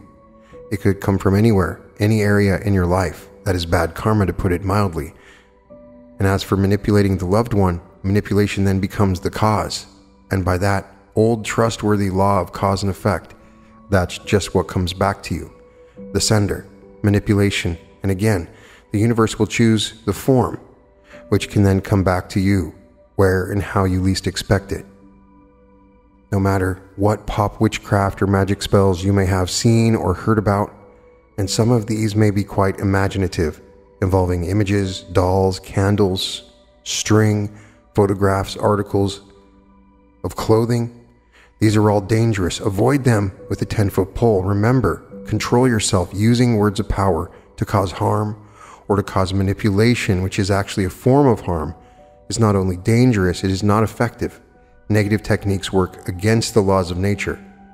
Of course, if you work words of power for the essence of love in your life, you are working with the laws of nature and not by specifying the form. The person you get the love which is right for you, but somehow in our culture this very idea may be difficult to grasp emotionally. I think that this is partly because we are still influenced or conditioned by the medieval chivalry, Hollywood love myth. Another way of saying this is that we have an Oedipal society fixated on the concept of one perfect male, unlike some more primitive cultures in which everybody loves everybody, or at least everybody knows he or she is potentially capable of loving everybody. In addition, we are also influenced, conditioned by a deceptive culture of winners or losers syndrome. I can't have what I want unless the other person loses out. Or conversely, if the other person gets Melba, I lose out. But remember all the principles. There is enough in the universe for everyone. There is an infinity of possible solutions, and yes, there is infinity of love. So the more love, the more consideration that goes into your words of power, the more love and consideration you get back. This does not mean sacrifice or compromise. Throw away any concept of manipulation, throw away any concept of resignation, compromise, deprivation, and works for love, for real love. You can have it. Work first. If you must, try to believe that it is possible. And finally, because this is such an important and potentially dangerous area, here is a pre-structured statement. A typical example of how to do this work. Of course, you may adapt the style, but be careful not to change the ideas. And remember, never mention another person's name. You are not working to get another person to love you. You are working to get yourself totally fulfilled in love. The focus is on you, not on another. This may be difficult to believe in the heat of passion, lust, fixation, frustration, romance, or any other state, which may be less than total clarity. But consider the side benefits. Not only are you going to have the perfect love relationship for you with no compromise, but you are also going to find yourself sane and open enough to enjoy the love relationship on a meaningful level. Words of power for a love relationship. There is one power, which is perfect love. And I, your name here, a complete individualization of the power, hereby draw to myself the most appropriate, fulfilling, perfect love relationship, which is right for me.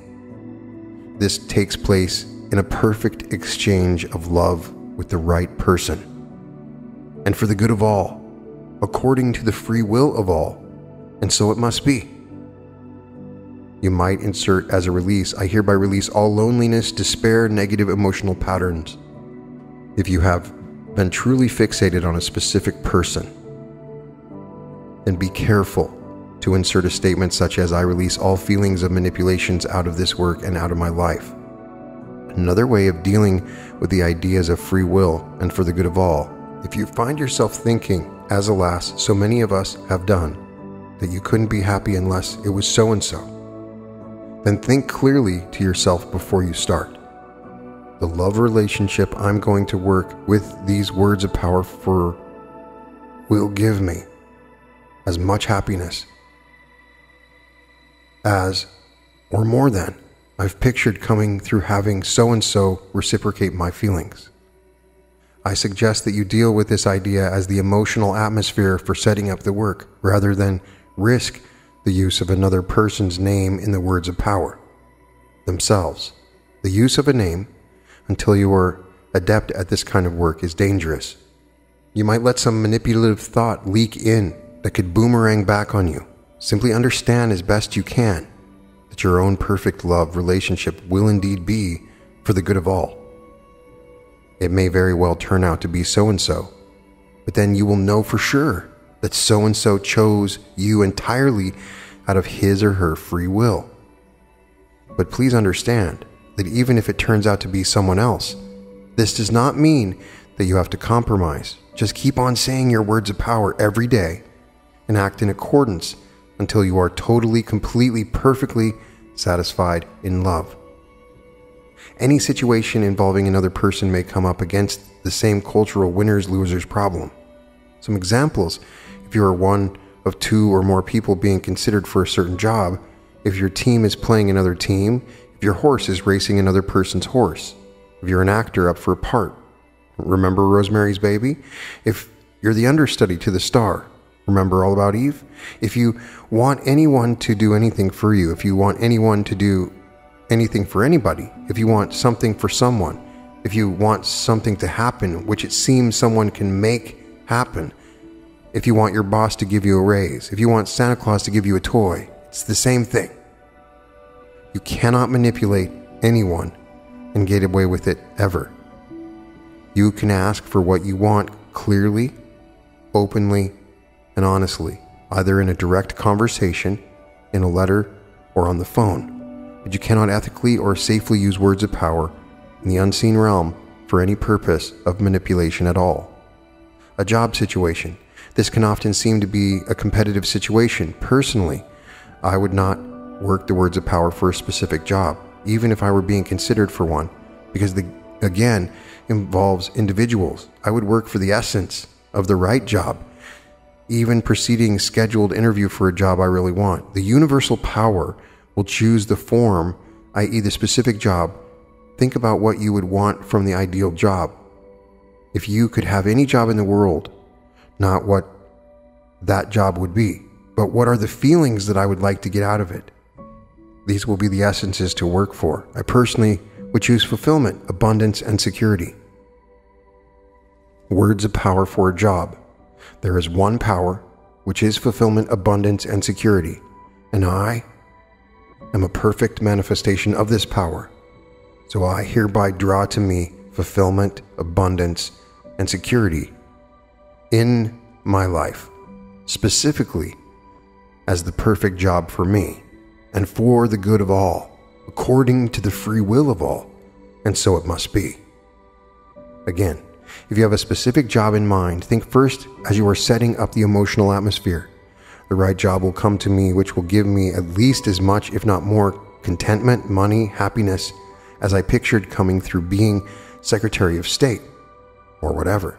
And if you find yourself thinking manipulatively about an individual, if only Mr. Big would hire me, or if only Jack Sprat would be fired, insert a release of this as a negative. I release all feelings of manipulation out of my life and out of these words of power. Remember, don't feel guilty either. You're not harming your competitor. This is for the good of all. And again, trust and believe that you won't have to compromise. Keep working the words and acting in accordance until the right situation manifests. You can see that when there's any doubt, keeping the concept of form and essence in mind, use your words of power, naming the essence. And if you're not sure what the essence of it is that you want, simply say, my subconscious mind knows what it is I need from the situation. My conscious mind will know at the right time, and I draw it to me now, according to free will and for the good of all. The same principle applies when you are working for any exchange of services. If you wish to draw someone to you, whether it is for professional help, a doctor, a dentist, an astrologer, whatever, or for friendship, or even to create a study group or other organization, remember that there must be an equal exchange between you and the others, according to the needs of all and the free will of all. Words of power for an exchange of services. This is one power, which is perfect, flow of energy and mutual help. And I, your name, a complete manifestation of this power, experience this perfect flow of energy and mutual help in perfectly appropriate equal exchange of services with the right person or people. Specifically, I draw to me, fill in doctor, astrologer, helpers, etc., for a relationship which is for good of all and according to everyone's free will, and so it must be. Of course, act in accordance following this work. This does not necessarily mean that the first person you encounter will be the right one. Would it be very clear to you when you do find the appropriate person with whom to have this exchange? A big clue will be the revelation of the way you can fulfill the other's needs in ways you may not be aware of. When you're dealing with a complex situation involving large groups of people, divergent aims and morals, and when you don't have sufficient information about the issues, when you can't ethically, in good conscience, say what the outcome of a situation should be, then simply direct your words of power for the good of all. Work specifically for the good of all with, for example, politics, elections, wars, yes, even sporting events. Remember, there need be no winners or losers. The other people might not understand this yet, but you do. I further recommend that when involved with larger groups of people, you always add, this work applies to all who wish to participate according to their free will and receptivity. There will be a lot of beautiful fallout from working for the good of all. No matter what your preferences, no matter who you want to win the election, the battle, the race, try to work in such a way that nobody loses and everybody wins. If you can't do this yet, I advise you not to work with words of power for any group or competitive occasion. Manipulating a better side is dangerous and comes back, of course, on the worker as manipulation. When you work with these universal laws, you are tuning into universal harmony at the deepest, most creative, and most effective level, where there are no winners or losers. This may also be hard to believe or accept at first, in the context of a cultural step on the other person to get ahead atmosphere. Money and material abundance. Money has been such a misunderstood subject in our culture. Some people feel that it is immoral to use magic in order to materialize money in their lives. Such people seem to feel that it places them at an unfair advantage over others. On the opposite side of the spectrum are people who want to use magic or any form of affirmation mainly for material goods, and seem to forget that money is simply a manifestation of other invisible riches. I feel that both extremes are misunderstandings of the balance of resources in the universe. There are famous stories about Indian adepts who can materialize coins out of thin air. An interesting point to note is that usually these are people for whom money is practically meaningless. This trick is used as a demonstration of other principles such as the control we all have, in potential, over material possessions rather than their apparent control over us. In any case, I believe it is perfectly fine to work words of power for money. 1, if you do not specify the amount, and 2, if you work simply for the fulfillment of your needs, even if you are not yet consciously aware of what those needs are, but you know that you probably need a place to live and enough food or clothing to keep you healthy and warm.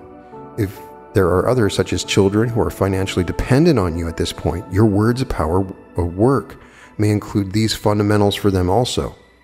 If you have any specific needs, such as tools of your trade or any particularly meaningful material, objects, books, records, whatever, do not judge these as nasty materialistic desires. Your needs are valid as long as they do not deprive or harm any other being.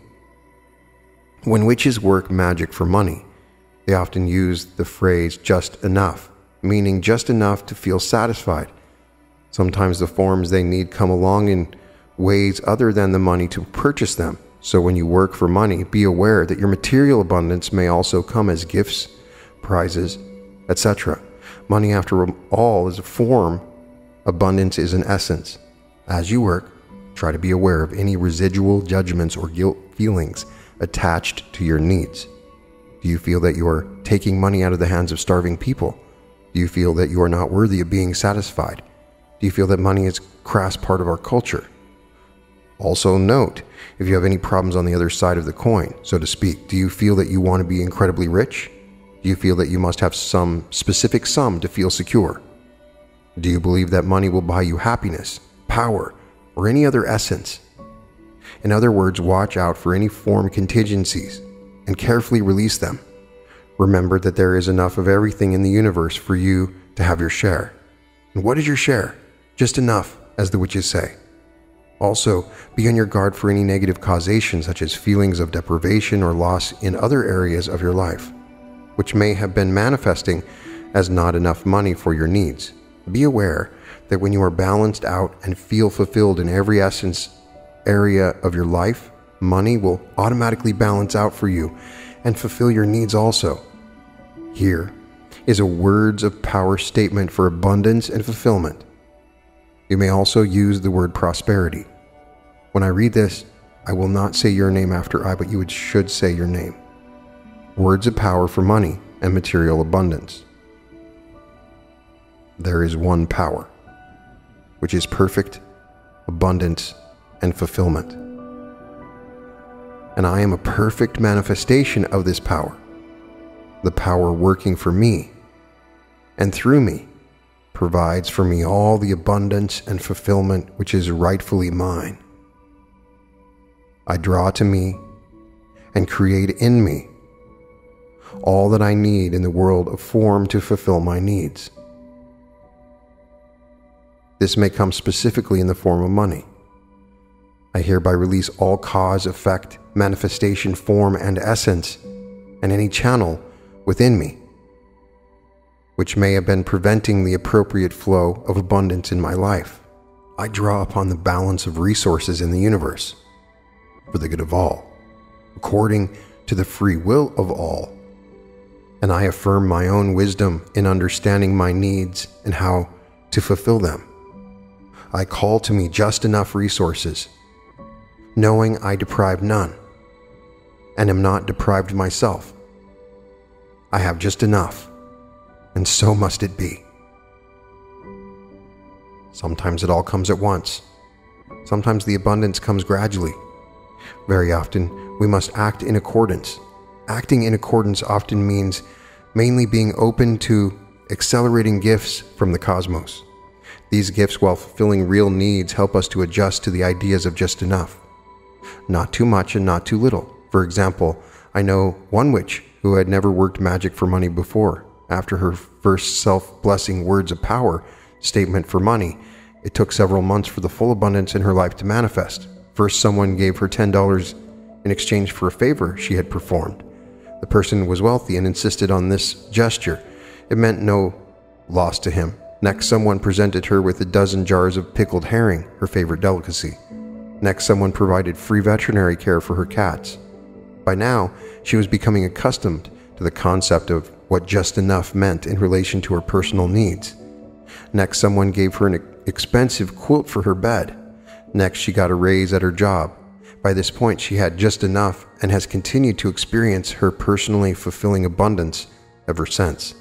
You may have to experience the results a few times, or maybe even more than once, to prove to yourself how exquisitely the universal harmony works when you are in tune with it, like the intricate workings of jeweled clockwork, Makaru, or the word of truth. The superior man abides in his room. If his words are well spoken, he meets with assent at a distance of more than 1,000 miles. How much more them from nearby? If the superior man abides in his room and his words are not well spoken, he meets with contradiction at a distance of more than 1,000 miles. How much more them from nearby? Words go forth from one's own person and exert their influence on men. Must one not then be cautious? The I Ching. The concept of Makaru, or Mat, was a highly regarded state being in ancient Egypt. In fact, it was always hoped that by the time a person died, he or she would have reached this state of personal evolution. The word itself is difficult to translate. Witches who trace their own traditions back to the early Egyptian mysteries still integrate the concepts of Makaru, Mat, or the world of truth into their work. Once one has attained Makaru, every word that is spoken literally comes true. This state is reached by speaking only those words which are true. The greater gods and goddesses were in this state, and you too may strive for it, as the witches do, in essence, for yourself. This state is attained by being very careful to say exactly only what one means. Consequently, idle chatter or lying serves only to dissipate the truth and the power. In our own lives, this means watch what you say what you mean, and mean what you say. You don't even have to use the specific technique of words of power to achieve Makaru, for your words always speak truth and come true. But in my opinion, the principle of this important idea applies specifically to us today. If we are involved in the use of words of power in our daily lives, one might say that the use of words of power could conceivably get a person today to a state of Makaru, where literally every word comes true. But even if this lofty ideal is not your immediate goal, please remember the principle behind it. That principle, as I see it, is that all words are incipient words of power. All words contribute to setting up causations and bringing back effects on the speaker, or on the spoken about. Perhaps when one is just idly conversing, the effects are not as swift or obvious as when one has consciously worked a words of power statement. But the results eventually show up Also, if even part of the time you are involved in working actively with words of power, you are more consciously and directly plugged in with the law of cause and effect. Therefore, even at the times when you are not formulating specific word power statements, not thinking directly in the terms of this work, even when you are just chatting with your friends, your words still have power. This is not as overwhelming an idea as it first may sound. You do not have to automatically button your lip and make a vow of silence in order to avoid dire consequences. I simply recommend a series of helpful hints or guidelines which my friends and I have all learned and helped each other to remember. After a while, these guidelines become second nature, or perhaps they were first nature to begin with. In any case, if you have friends who are interested in this work, you will find it easier to remember your own makaru. If you all help by reminding each other, even if you are the only one on your block doing it, you will still be able to master these guidelines yourself. Then, not only will your words of power be more effective, you will also notice that the rest of your life will be more completely under your own control. Hints and guidelines for Makaru. 1. Notice with a sense of personal responsibility what you are saying. Specifically, watch yourself for negative statements such as, I'm dropping dead, I'm crazy, I'm sick, I'm tired, I'm fed up, I give up, I'm a nervous wreck. These are self-directed energies. Now watch and see whether you've ever, in moments of rage, frustration, worry, or other valid emotions, pronounced about other people that he, she, they are no good, crazy, stupid, sick, moronic, heading for a fall, looking for trouble, going to get hurt. These are other directed energies. The use of negative pronouncements, whether directed towards the self or towards another, is a minor form of cursing. It is indeed the setting up, by means of work of negative causes, by the law of cause and effect, they can automatically come back to the speaker. Negative statements cloud and dissipate the work of words of power, and in the lives of people who do not consciously use words of power, such negative words can unconsciously continue to set up causes which come back by the law of cause and effect. Any negative statement is a spoken subconscious directive. Remember, negative statements can harm not only the person who is spoken about, they always potentially harm the speaker. Everything comes back. 2. Learn to modify your statements. Once you're used to watching for negative remarks, you'll find it's easier than you think to change your phrasing almost immediately. I'm not advocating an everything is wonderful approach. I feel this is often not appropriate. Why deny real negative feelings if you're actually experiencing them? Of course, these feelings will be changed. That's the purpose of this work. But meanwhile, why grin and bear it? So modify those negative statements that just seem to pop right out and thereby remove any power from them, which could set up negative causes. Instead, make modified statements such as, I feel as if, or it appears to be, it feels like, it seems to me that, in my opinion. Learn to express yourself in this way with no harsh pronouncements. It is also helpful to state negatives, if you must, in the past tense. I was discouraged, I was unhappy, there were problems. The most powerful way to literally strip a negative statement of all bad power is to say out loud or quietly inside yourself, I take it out of the law, or I don't put this into the law, meaning the law of cause and effect. You say this immediately after you say a negative statement or before. If you can catch yourself in time, you can also say this after you hear another person pronouncing a negative statement. If it is a person who understands the work, you may of course say this out loud. It is someone who wouldn't know what you were talking about. To save embarrassment or lengthy explanations, you may simply silently think it. Taking a negative statement out of the law in this way immediately prevents it from causing a negative effect. If, of course, it is according to free will and for the good of all that the negative effect be prevented. My friends and I spent years overcoming our respective negative speech habits of the past. We agreed to remind each other consistently in abbreviated form, take that out. For examples of mastering one's own makaru. What a terrible day, everything's going wrong. Take that out of the law, and now just watch the day get better. Or in an argument, you're full of hot air. I take that out of the law. Well, it seems to me that you might be full of hot air. Note how this takes the stream out of the argument. Or some true examples I blush to admit that I use to refer playfully to my dog as a little flea bag. And soon not only did my dog get fleas, but so did my entire apartment. I took that out of the law pretty fast and worked the right words of power, releasing fleas, and sped over to the vet, courting in accordance, drew into our lives the world's fastest acting flea powder, and have never insulted my dog since. This was dramatically literal example cited for purposes of illustration. There are possible less literal effects of the careless use of words. Whenever I hear a gloom and doom character on the radio or television predicting terrible things for anyone or anything, I take it out of the law. Radio voice. The United States is turning into a military fascistic demagoguery. Me. I take that out of the law. Of course, you have to consider the other person's free will. No manipulation, remember, even with mockery. For example, recently I overheard a woman in a restaurant. I'm so sick my doctor is no help at all. I just get infection after infection. My blood is no good. My hormones aren't working.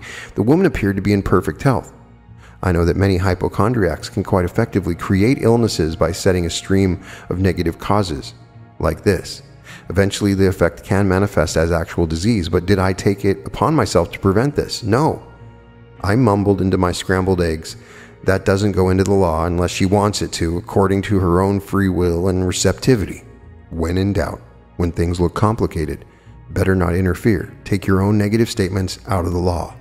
Take the negative statements of others out of the law when they are directed either at you or viciously at someone else. Gossip columns. Lorna Lovely is working herself into an early grave. Me, I take that out of the law. But don't interfere if it is obviously someone else's karma, as difficult as that may be for you. For example, person at a party. This party stinks. I hate parties. I can't dance.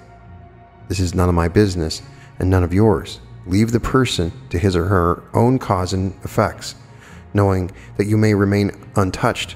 As for the borderline cases, invoke for the good of all,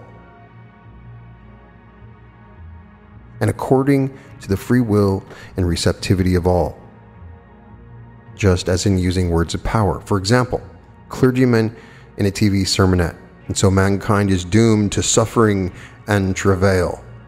Me, I take that out of the law for myself, and according to free will for the good of all.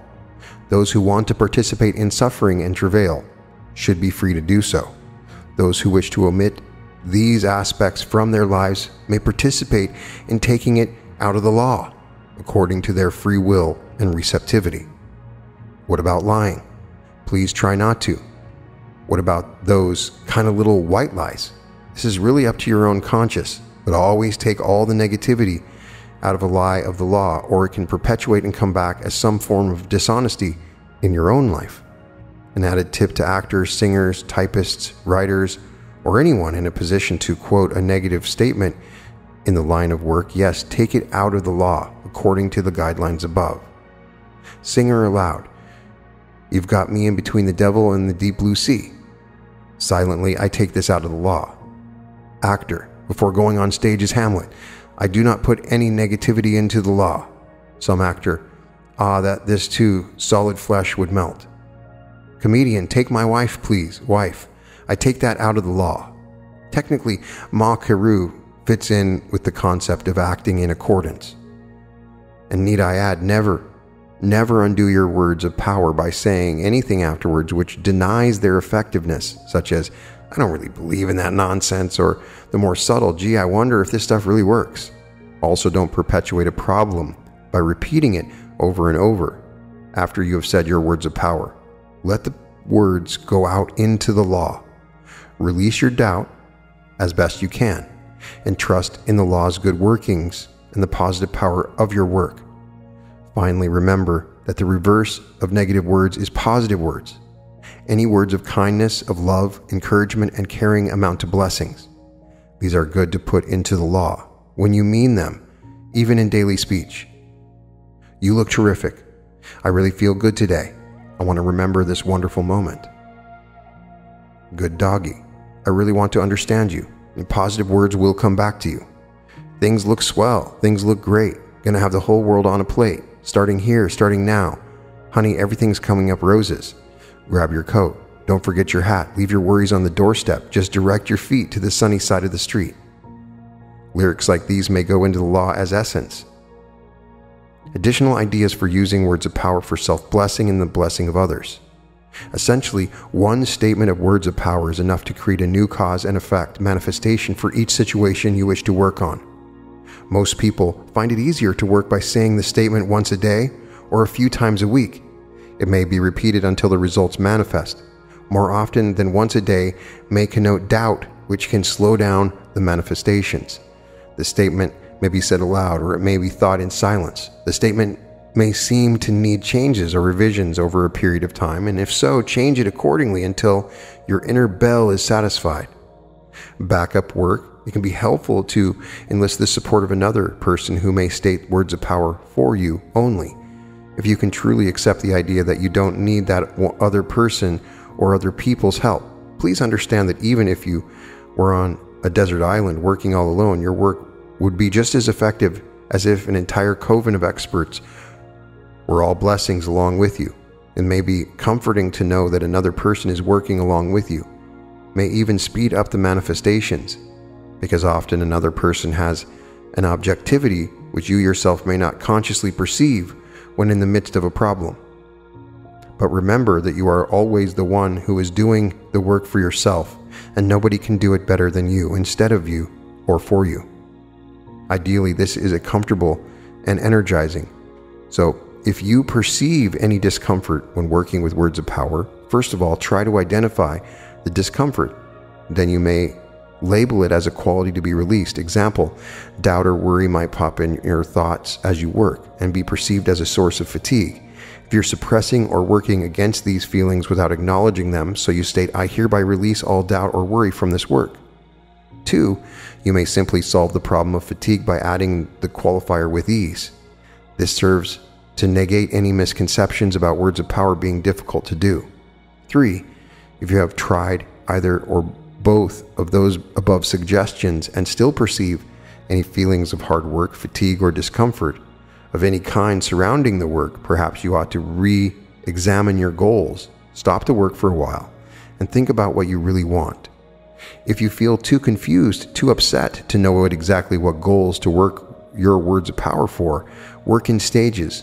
Try any or all of these methods. 1. Work with words of power specifically for an atmosphere of calm, clarity, and comfort. 2. Release any negative quality you perceive in yourself, confusion, depression, whatever, and replace it with an affirmation of its opposite, clarity, happiness. You will find that being able to define the negatives and the positives surrounding your problem is a big step towards being able to clarify the problem itself and consequently release it. How long does it take for words of power to manifest? It could take a split second, it could take years, or any time in between. It often can be a limitation to stipulate any specific time period in your work, however compelling such an idea may seem. In fact, the idea that this problem must be solved by such and such a date may in itself be a problem.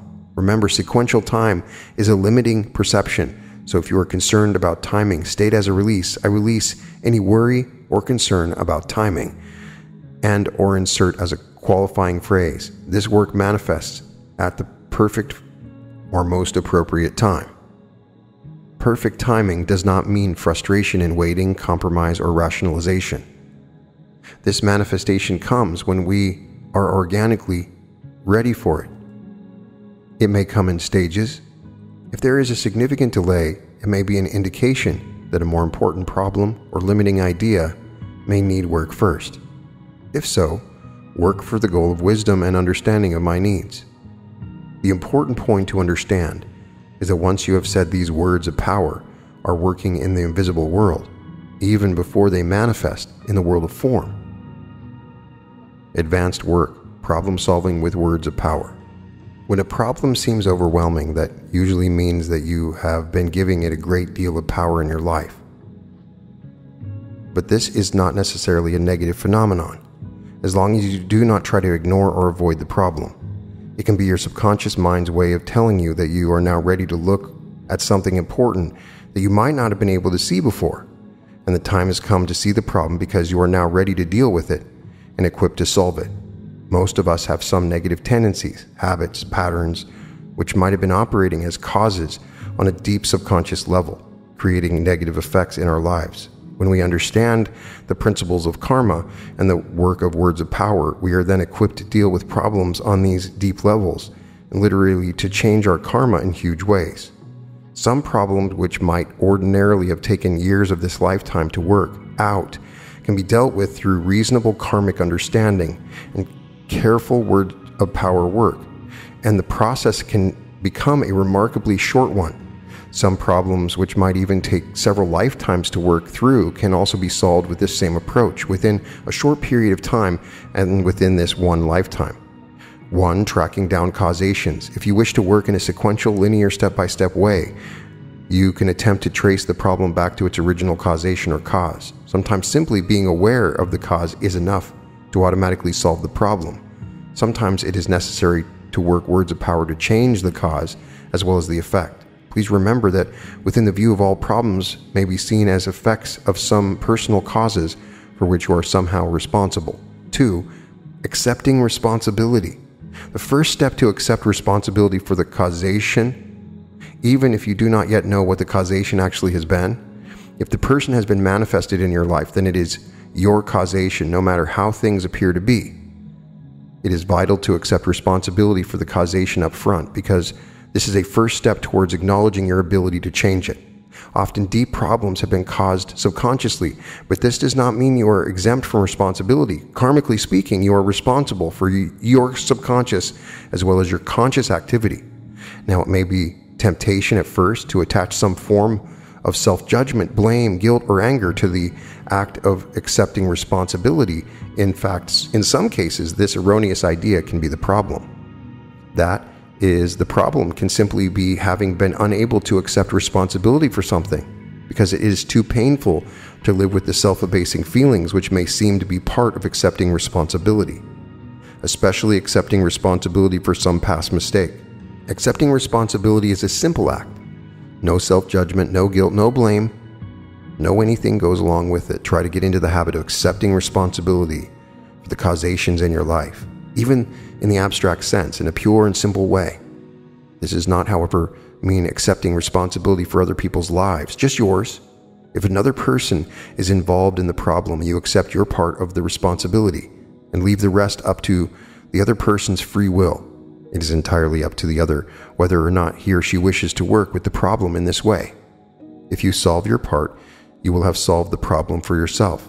If you have equated accepting responsibility with self-judgment, this could have made it too awful a process to deal with. Consequently, you might have developed a habit of blaming others, feeling helpless, blaming fate, and generally not feeling to control of your own life. Things may seem to happen from outside the self, but this entire attitude can be a causation for new problems. Such a causation can be solved by working words of power for the goal of complete acceptance of my own responsibility for my own life, without any blame, guilt, anger, or judgment. Only when we realize that our mistakes are of our own making will such disagreeable experiences free us from errors. The I Ching, Book 1, Hexagram 60. 3. Negative perceptions. Sometimes the problem can be obscured by one's perception of it. In fact, sometimes in the process of negative perception in itself can be the problem. The problem is one thing, but how you perceive it can vary in myriad ways. The most common form of negative perception is allowing a problem to seem so important that it blocks out all other aspects of one's life. For example, an ancient Greek legend tells of a talented poetess who threw herself off a cliff because her lover had rejected her. In other areas of her life, she was creatively fulfilled, successful, and much appreciated. She had lost perspective on every positive area of her life by concentrating on giving too much power to the pain she perceived as rejection. There are many possible explanations for losing perspective, having to do with early childhood experiences in this life, or even experiences in other lifetimes. If you perceive any problem with an appropriate perspective, such perception could be more of a problem than the alleged original problem which triggered the response. In occult terms, the negative perception could become a negative causation for future negative effects, experiences in one's life, creating a chain of negative cause and effect. I'm not recommending repressions of emotions. I'm recommending that one's perception of a problem be appropriate to the role of the problem in one's life. Watch out for any tendency to allow the perceptions of another person to color your own perceptions. For example, if my friend believes that the worst fate in the whole world is to live alone, this does not necessarily have to be true to me. Even if she thinks it is true for me, it is simply her perception. The same principle applies to the area of perception of another person's karmic choice. If another person chooses, and in occult terms, these are all karmic choices, to leave you, to become sick, to leave the earth plane, to do anything which you perceive as painful for you, it is valued for you to experience the pain up to a point. Beyond that point, it can become an unwillingness on your part to accept the other's free will. I'm not advocating selfishness, heartlessness, coldness, or the denial of genuine emotional responses. I am suggesting that another person's karmic choice be seen within the context of the other person's life, more appropriately than solely within the context of your own life. In any case, if you catch yourself experiencing a problem with a perception which seems to fill your horizons with pain, despair, worry, or suffering, stop and ask yourself, is this problem as bad as it seems? Or is my perception of it worse than the problem itself? If the answer appears to be that your perception is inappropriate, say the words of power for the goal of correcting your perceptions first. For example, even though this problem may seem to fill my horizons, this is only because I have perceived it in this way. I now perceive it in a perfect, appropriate perspective for my own life, as a problem which I can solve. After you have taken care of the perception aspects of the problem, you may direct your words of power with more objectivity directly to the goal of solving the original problem itself, whatever that may be, if there still is a problem left to solve. 4. Direct causations. Sometimes we have directly and completely created problems for ourselves, albeit subconsciously. This is often easier to spot for other people. He or she is asking for trouble, and sometimes difficult to spot for ourselves, even after the fact. Whatever your problem is, ask yourself, in what way could I conceivably have created this problem? If you have directly created a problem, this question is usually not too difficult to answer if you approach it objectively. For example, if you leave the water running in your sink while you go off on a vacation and come back to find a flooded floor, there is a problem that you have directly created. However, it may not always be that clear. So next, ask yourself, in what way could I have drawn this problem to me? Often we can draw a problem into our lives by creating a negative emotional atmosphere, which is literally a breeding ground for such a problem. For example, if a person has been emotionally experiencing a feeling of loss in her life, often unacknowledged or not appropriately acknowledged, this can create an emotional atmosphere which can manifest symbolically in tangible ways. The person may literally lose a material possession or even be robbed. If a person feels vulnerable, and this vulnerability needs appropriate acknowledgement, he or she thereby created an atmosphere in which she becomes or he becomes victimized in some way or even directly attacked. If a person feels guilty about something and has not appropriately dealt with this guilt, he or she might draw into his or her life some punishment which at first glance may seem unrelated to the source of guilt. In general, if one has created a negative emotional atmosphere through which a new problem has manifested as an effect, it is important to acknowledge the existence of the negative emotional atmosphere and to investigate its cause. In the above cases, the person who may have lost something or been robbed should figure out why he or she felt the emotional sense of loss and deal with that and do words of power in that area. The person who became victimized should figure out why he or she felt vulnerable in the first place and reaffirm his or her own personal power. And the person who felt guilty should figure out where the guilt came from and release the guilt. In all cases, one solves the problem by tracking down the emotional atmosphere, rather than being deflected by the forms in which the effects seem to come, often out of the blue. In all cases, one may work words of power on both the causes, including the emotional atmosphere, and the causes behind that, and the effects. 5. Participation. When a problem involves more than one person, it may appear as if someone else caused the problem and you become an innocent victim. In such a case, you may now see that you participated by allowing yourself to take on the victim role. Silent suffering is just as much participation as noisy fighting. It is not always so clear-cut, but in general, problems of participation are usually the result of misunderstanding of one's personal power in relation to other people's power. The key is that everyone has equal power. If you view another person as having authority over your life and free will in any way, if you feel threatened, afraid, or subservient, then you're giving the other person too much power. If you take advantage of someone in any way, if you bully the other person, feel condescending, pitying, or believe that you must do something for the other's own good, then you are giving yourself too much power in relation to the other. Giving another too much power or taking too much power yourself are both sides of the same coin, misunderstanding personal power.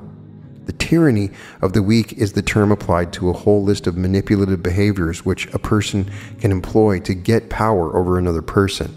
People who try to make others feel guilty, who act manipulatively, who assume the victim role to make the other look like a villain, are actually trying to exercise extra power by the technique of appearing to possess less power themselves. Conversely, if you feel sorry for someone, if you view the other in a subservient role and then condescend, you can be in effect saying, I feel threatened by the other person's apparent power, so I will manipulate the situation to make it look as if I am stronger. This can become quite complex and get into all sorts of games. It takes two to tango, as the old song goes. If you're experiencing problems in relation to anyone, for any group, ask yourself, in what way could I have participated in the problem? Again, you accept responsibility for your own role only, and do not dwell on others' responsibilities. Leave it up to free will, of course. If it is someone you can talk to openly, you might explain these principles. Many relationships can be helped in this way, and then leave it up to the other, whether or not he or she wishes to work in that way. If you discover that you do have problems in this area, work words of power to release your own negative participation, causes and effects, and work towards the goal of your positive participation in all future interactions. I also recommend that you work for this goal, perfect, appropriate understanding and expression of my own personal power. 6. Perpetuation and negative resignation. These two attitudes usually go hand in hand and may be conscious or subconscious. Perpetuating a problem is literally keeping it going. Whether or not the problem was originally of your own making within this lifetime, if you continue to live with that problem, you are responsible for perpetuating its existence in your life up to this point. For example, if a person entered into a relationship a long time ago, and if over the years the partners grew away from each other until the relationship became a negative situation, if all attempts repairing and restructuring the relationship have been unsuccessful, then the seemingly passive act of simply staying within that relationship probably is perpetuating the problem. Sometimes perpetuating a problem can be disguised to look as if one is dealing with it or sticking with it. But dealing with or sticking with a situation is a constructive act, which becomes evident when there are positive results. On the other hand, perpetuating a problem is demonstrably non-productive. Thus, in fact, it becomes self-destructive. Sometimes perpetuating a problem is a subconscious activity. Sometimes perpetuating a problem comes from not recognizing or acknowledging that there even is a problem. Another way one can perpetuate a problem is by ignoring the principles of other people's free will and their karmic right to remain unchanged. For example, there are people who may claim that if only so-and-so would behave differently, I would be happy. It is not necessary for one to have created a problem in order to accept responsibility for it, but one makes the problem one's own by perpetuating one's existence within it. Negative resignation to a problem may manifest generally as a vague feeling of helplessness, hopelessness, or inertia, or having already given up. Or negative resignation may manifest specifically in thoughts such as, why bother? What's the use? There's nothing I can do about it anyway. Thus, it is a manifestation of conscious or subconscious feelings of lack of one's own personal power. Often an attitude of negative resignation presupposes one's inevitable future to achieve one's goals. One may feel negatively resigned to the few limited alternatives which one perceives as being the only available solutions. This is in effect a total lack of awareness of the occult principles of the myriad other alternatives which can become possible and potential once you acknowledge and activate your personal power. In any case, perpetuation of a problem and negative resignation to a problem may be corrected by concentrating back on the self and on one's own personal power and ability to cause change in one's own life. No matter what anyone else seemed to be doing, saying, or decreeing, the thing to do is ask yourself, am I perpetuating a problem? And if you have been doing so, accept the responsibility. Some problems literally disappear when you stop perpetuating them. Others are considerably diminished and more easily solved if the pattern solutions seem impossible, if the odds seem against you. Carefully structure your words of power statement towards these goals. A. To acknowledge your own power. B. To find your own center and inner bell. C. To achieve the essence of the fulfillment of your needs. And D. Draw upon the infinity of solutions as suggested in form contingencies below. Of course, state in the release section that you do not perpetuate the problem any longer, nor do you perpetuate any other problems. If it seems applicable, release all negative resignation as well. 7. Form contingencies. A form contingency is a limiting idea usually manifest in a form, which seems somehow connected to another idea, seems to be a part of the package. Usually a form contingency seems directly linked to or even a part of a positive idea, a goal, or something you want. Often the culture supports popular form contingencies, which may then seem to be facts of life. If you have or are this, then you can't have or be that. In the past, most people buckled under and accepted form contingencies, but lately people are realizing that they do not need to accept them. Actual form contingencies need not be accepted by anyone, whether the forms are culturally enforced, decreed by some authority, or privately deduced. A form contingency is always an illusion, and a limiting one at that. One of the main problems with this phenomenon is that if you believe in a form contingency deeply enough, often subconsciously and unnoticed, you can continue to draw yourself evidence of its seeming validity by means of cause and effect, the cause being your own belief in it. Be especially watchful for form contingencies lurking within the goal of a words of power statement, because they can build in a negative situation or perpetuate one rightly along with the achievement of your positive goal. Form contingencies can lurk in the most surprising places. The key for discovering them is to notice any limitation or even any feeling of limitation. In general, a form contingency may be seen as some form of manifestation of negative resignation. A form contingency says you have to compromise. You can't have everything. So if I do this, I can't do that. If I have this, I can't have that. If I get this, the positive thing, it means that the negative thing must inevitably come along with it. Thus, you can see that if you inadvertently build a form contingency into the process of solving some problems, you can thereby create a new problem by building its causation right into your solution for the old problem. The solution for dealing with form contingencies is simple. Remember the infinity of solutions, and remember that given essence may be fulfilled in myriad forms. If you have noticed any error of negative association or limitation when doing a words of power statement, state in your release, I release all form contingencies, and I replace with them the infinity of solution, and with perfect fulfillment of essence. If you discover a specific form contingency, of course, you may name it specifically as you release it, and you may categorically release all form contingencies within your words of power work as preventative medicine. And of course, remember, Makeru, if anyone tries to apply a form contingency to you, take it out of the law. 8.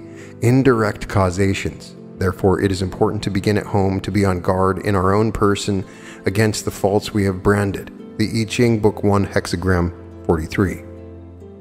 If you've taken care of all areas of personal responsibility, and if a problem still persists in your life, then you're probably dealing with an indirect causation. If something seems to happen to you in any area of your life, and none of the above methods for discovering direct causation seems to apply, here's a way to track down indirect causes. Ask yourself, what is the quality of this negative event or problem? Once you've answered that, then ask, have I enacted the same quality in any other area of my life, either towards another person or towards myself? This may take some thinking at first, but after a while it becomes obvious and easy. Here's a true example. F was crossing the street when a car suddenly swerved, the driver angrily yelling at F almost hit her. She thought, what did I do to draw that to me? She searched. She hadn't created it. She wasn't looking for any angry accident. She had not created an emotional atmosphere for abuse. She was not negatively resigned to it. She was not participating in it in any way. In other words, she honestly ruled out all the above causations. But she knew that something coming from her own consciousness was trying to give her a message by means of this near accident. Then F asked herself what the quality was, and the answer was clear anger. Now she asked where she had been feeling angry, either towards someone else or towards herself, and she found the causation here. That morning, F had been furious at her boyfriend. She had also been angry at herself for allowing him to borrow something she had not yet returned. F had earlier that day already acknowledged her participation in the interaction with her boyfriend, but instead of simply acknowledging F, had attached blame and anger to the acknowledgement directed both towards herself and towards him. Since she hadn't solved this emotional atmosphere of anger, she literally drew a stranger's anger toward her in a dramatic and at first glance unrelated episode to point out to herself that there was an important emotional area in her life that needed fixing. According to the law of cause and effect, the quality of her own anger had come back to her indirectly. First, F accepted responsibility for her participation in drawing near accident with no blame. Then, she accepted responsibility for her own anger towards herself and towards her boyfriend, no blame. Finally, she worked a word of power statement to release anger and replace it with creative energy and self-determination. Thus, this was an indirect causation, which was just as important as a direct causation and just as helpful for indicating an important solution. 9. Balancing the dark and the light. As we have seen in other chapters, witches acknowledge both the dark and light aspects of all life. Neither dark nor light is to be ignored. Neither dark nor light is to be given too much power. There is no judgment on either dark or light, even though it is in keeping with the witch philosophy to work towards the light as a choice in magic and in life. This is the essence of positive magic. In general, one may apply witchcraft philosophy to problem solving in this way. Problems may be seen as manifestations of the dark while we experience them. While they are giving us discomfort or pain, as long as these problems remain unsolved, they remain dark, negative aspects of our lives. But our own personal power and energy, aligned with all the positive and light forces of the cosmos, can transform these manifestations into light and positive aspects of our lives. This, of course, is the goal in problem solving. Just as nature, every dark aspect in each of our lives has the potential to return to light. All the above causations for problems, both direct and indirect, are solved by acknowledging the dark without judgment. This is the first step towards transforming it to light. This may be a delicate process. A problem can seem overwhelming and even insoluble if one overemphasizes its darker negative aspects and gives the problem and consequently the dark too much power. But neither is the light to be overemphasized or given too much power either. This can be the other extreme, ignoring the dark entirely, refusing to see it, or to acknowledge its existence, specifically refusing to acknowledge the dark within oneself. This can occur for many reasons. We have just seen in the above process of tracking down causations. Most often people may not be aware that they have any recourse to solving their problems by way of the occult principles, not aware that they have a personal power to exercise for good, nor aware that the process of acknowledgement can be a non-judgmental, neutral, and effective step. Once people learn about the acknowledgement process, once they learn that they can work in a positive way, then they are able to accept responsibility for their own karma. Then problem solving can become a clear process. But there are some people who may still feel the dark is somehow bad. And if they acknowledge its existence within them, even as potential, they may think that they are somehow bad. Hence, they may not be able to see anything negative, even if it is most obviously manifesting in their lives. Because of our Piscean age cultural heritage, there may be times when any of us might slip into this pattern. We may judge not only ourselves as bad if we perceive error or negative behavior, but also judge dark or negative aspects anywhere in life as bad. Death is bad. Illness is bad. Weakness is bad. Old age is bad. Anger, anxiety, worry, fear, insecurity, mistakes, all these. and many other common occurrences may seem bad, but this is like saying the moon is bad when it wanes to crescent form, or that the sun is bad on a cloudy day. There is no judgment on the dark. It exists in potential in every life form, and without the dark there could be no light. And furthermore, if one ignores the dark completely, it can literally take over. Well, few people resort to blaming all their problems on the devil or evil spirits these days, fortunately for us witches. But there are still people who may project their own negative aspects onto others. This can happen between individuals, it's all your fault, or between nations, wipe out the enemy, or in social groups, there goes the neighborhood. Then too, there are people who may simply lapse into some form of escapism, drugs, drink, overwhelming immersion in work or in the problems of others, anything to avoid facing the dark within. There are even people who may force themselves to keep smiling and saying how wonderful everything is, even in the face of some obvious pain. At certain times, any one of us could act in this way, but ignoring pain is not a solution. The first step towards releasing pain is to recognize it, Spirit K.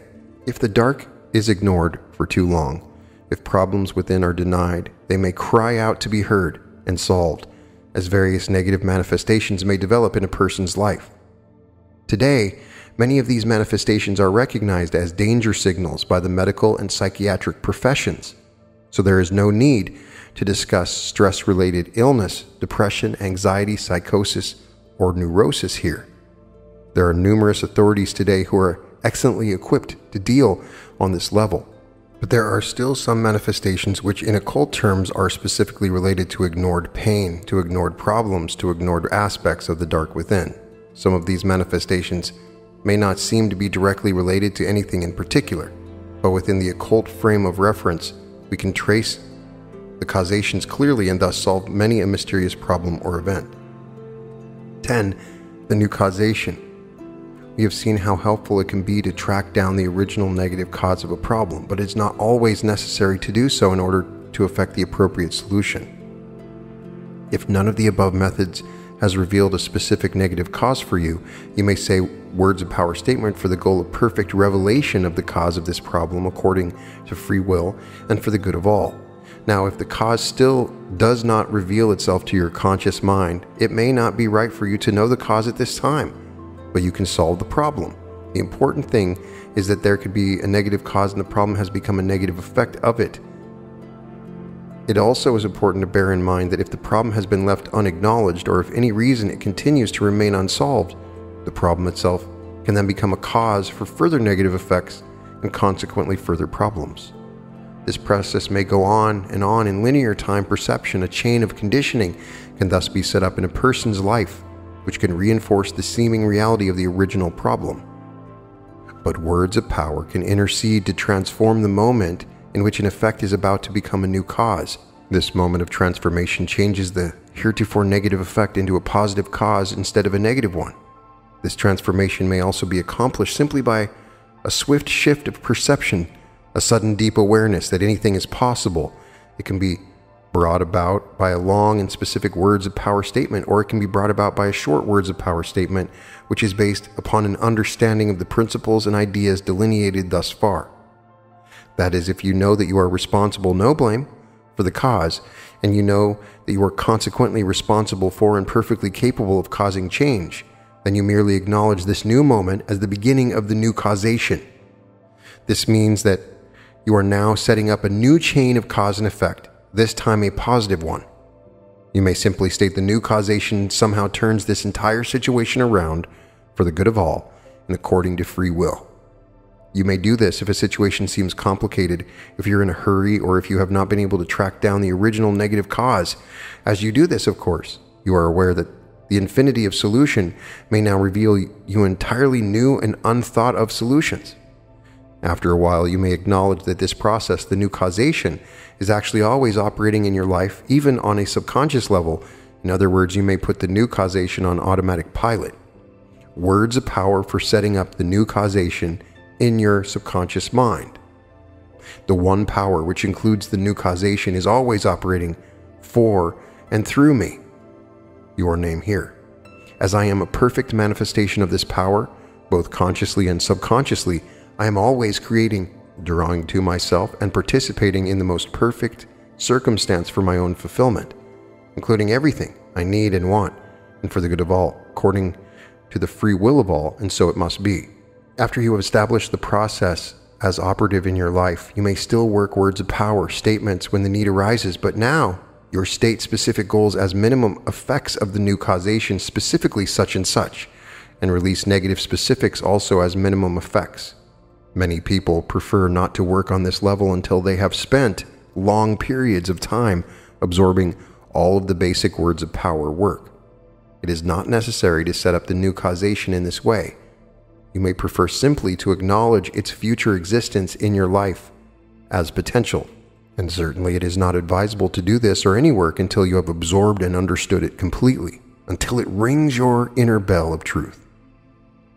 One final point. The new causation in all words of power can work backwards as well as forwards in time. Basically, this means that when you take responsibility for changing your future and present karma, you positively affect your past karma as well. The further implications of such work on past karma are vast, and it is not necessary to go into them here. They belong in a more advanced book, and are indeed excellently discussed in Jane Roberts' The Nature of Personal Reality.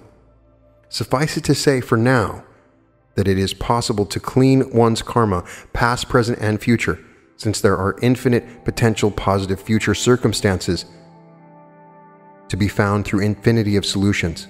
There are also infinite potential positive past circumstances just waiting to be remembered and drawn upon.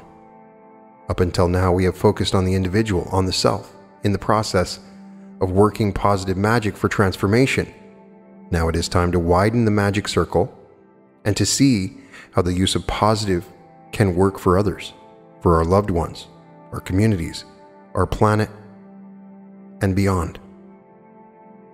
This concludes Marion Weinstein's beautiful discussion of affirmations, words of power, the words of self-transformation. There's some important lessons here. It's not just the affirmation. It's how you say it, what it affects. If you're coming from a place where you do not violate their free will, and you are for the good of all, those two little additions are so important. Understanding the intention, understanding the difference between form and essence is very important. It's one thing to have $1,000, it's another thing to be abundant. So everybody learns this process as they go about learning to create their reality. This is taking you to the next level so you don't have to go through all those ups and downs. She's literally explaining a lot of the things that you will encounter as you begin to create your reality. And if you go back and listen to this again, you're going to save so much time in the mistakes that you'll make. And she explains where are your motivations coming from, what it is that you're actually manifesting, and the difference between manifesting a form and manifesting an essence are so important. And the way that you manifest it, be careful what you wish for, because you will get it. And oftentimes it can work against you. And so by just adding these little extra things to your words of power, you can manifest a result that actually works perfectly for you, in perfect timing, in perfect fulfillment. And so this is a good outline. If you want to create your own affirmation specific to your situation, she's giving you an outline here. The difference is you want to make sure you say your name specifically when you call out your name. So I definitely recommend this. I was so excited to read this. It's so clear and accurate. And it's true when we look back at civilizations and the advancement of certain religions, some were supplicators and some were learning how to give affirmations. So it's not about mindless repetition. Mindless repetition means that you have doubt. As she said, you only have to do it a couple times. But the idea of Makaru is so powerful. Each of us are reaching that point of Makaru. And you will be at a point, especially when your throat chakra opens, where you are speaking the words of God with every word you say. And so every word becomes much more powerful, and you have disastrous results when it is opened and you say the negative things. And so now all you got to do is take it out of the law. It is incredibly empowering to have this ability to take the upcoming negative result out of the law. I'd love to get your impressions of these affirmations and these teachings, and if it helped you in any way, please let me know. In any case, I love you all so very much, and I'm sending my thoughts of love and joy to you. And with my words of power, I proclaim that there is one power. I proclaim that this power is perfect love, abundance, and fulfillment. And I proclaim that you, listening to me, specifically you, you, are a perfect manifestation of this power. The power working for you and through you provides you all the abundance and fulfillment and perfection and joy which is rightfully yours. You draw to yourself and create in your life all that you need in the world of form to fulfill your needs. This may come specifically in the form of money. And I hereby release all cause, effect, manifestation, form, and essence, and any channel within you, which may have been preventing the appropriate flow of abundance in your life. And I draw upon the balance of resources in the universe for the good of all, according to the free will of all. And you affirm your own wisdom in understanding your needs and how to fulfill them. And you call to yourself just enough resources, knowing you deprive none and are not deprived yourself. You have just enough, and so must it be. You can find all episodes of The Reality Revolution at therealityrevolution.com. Welcome to The Reality Revolution.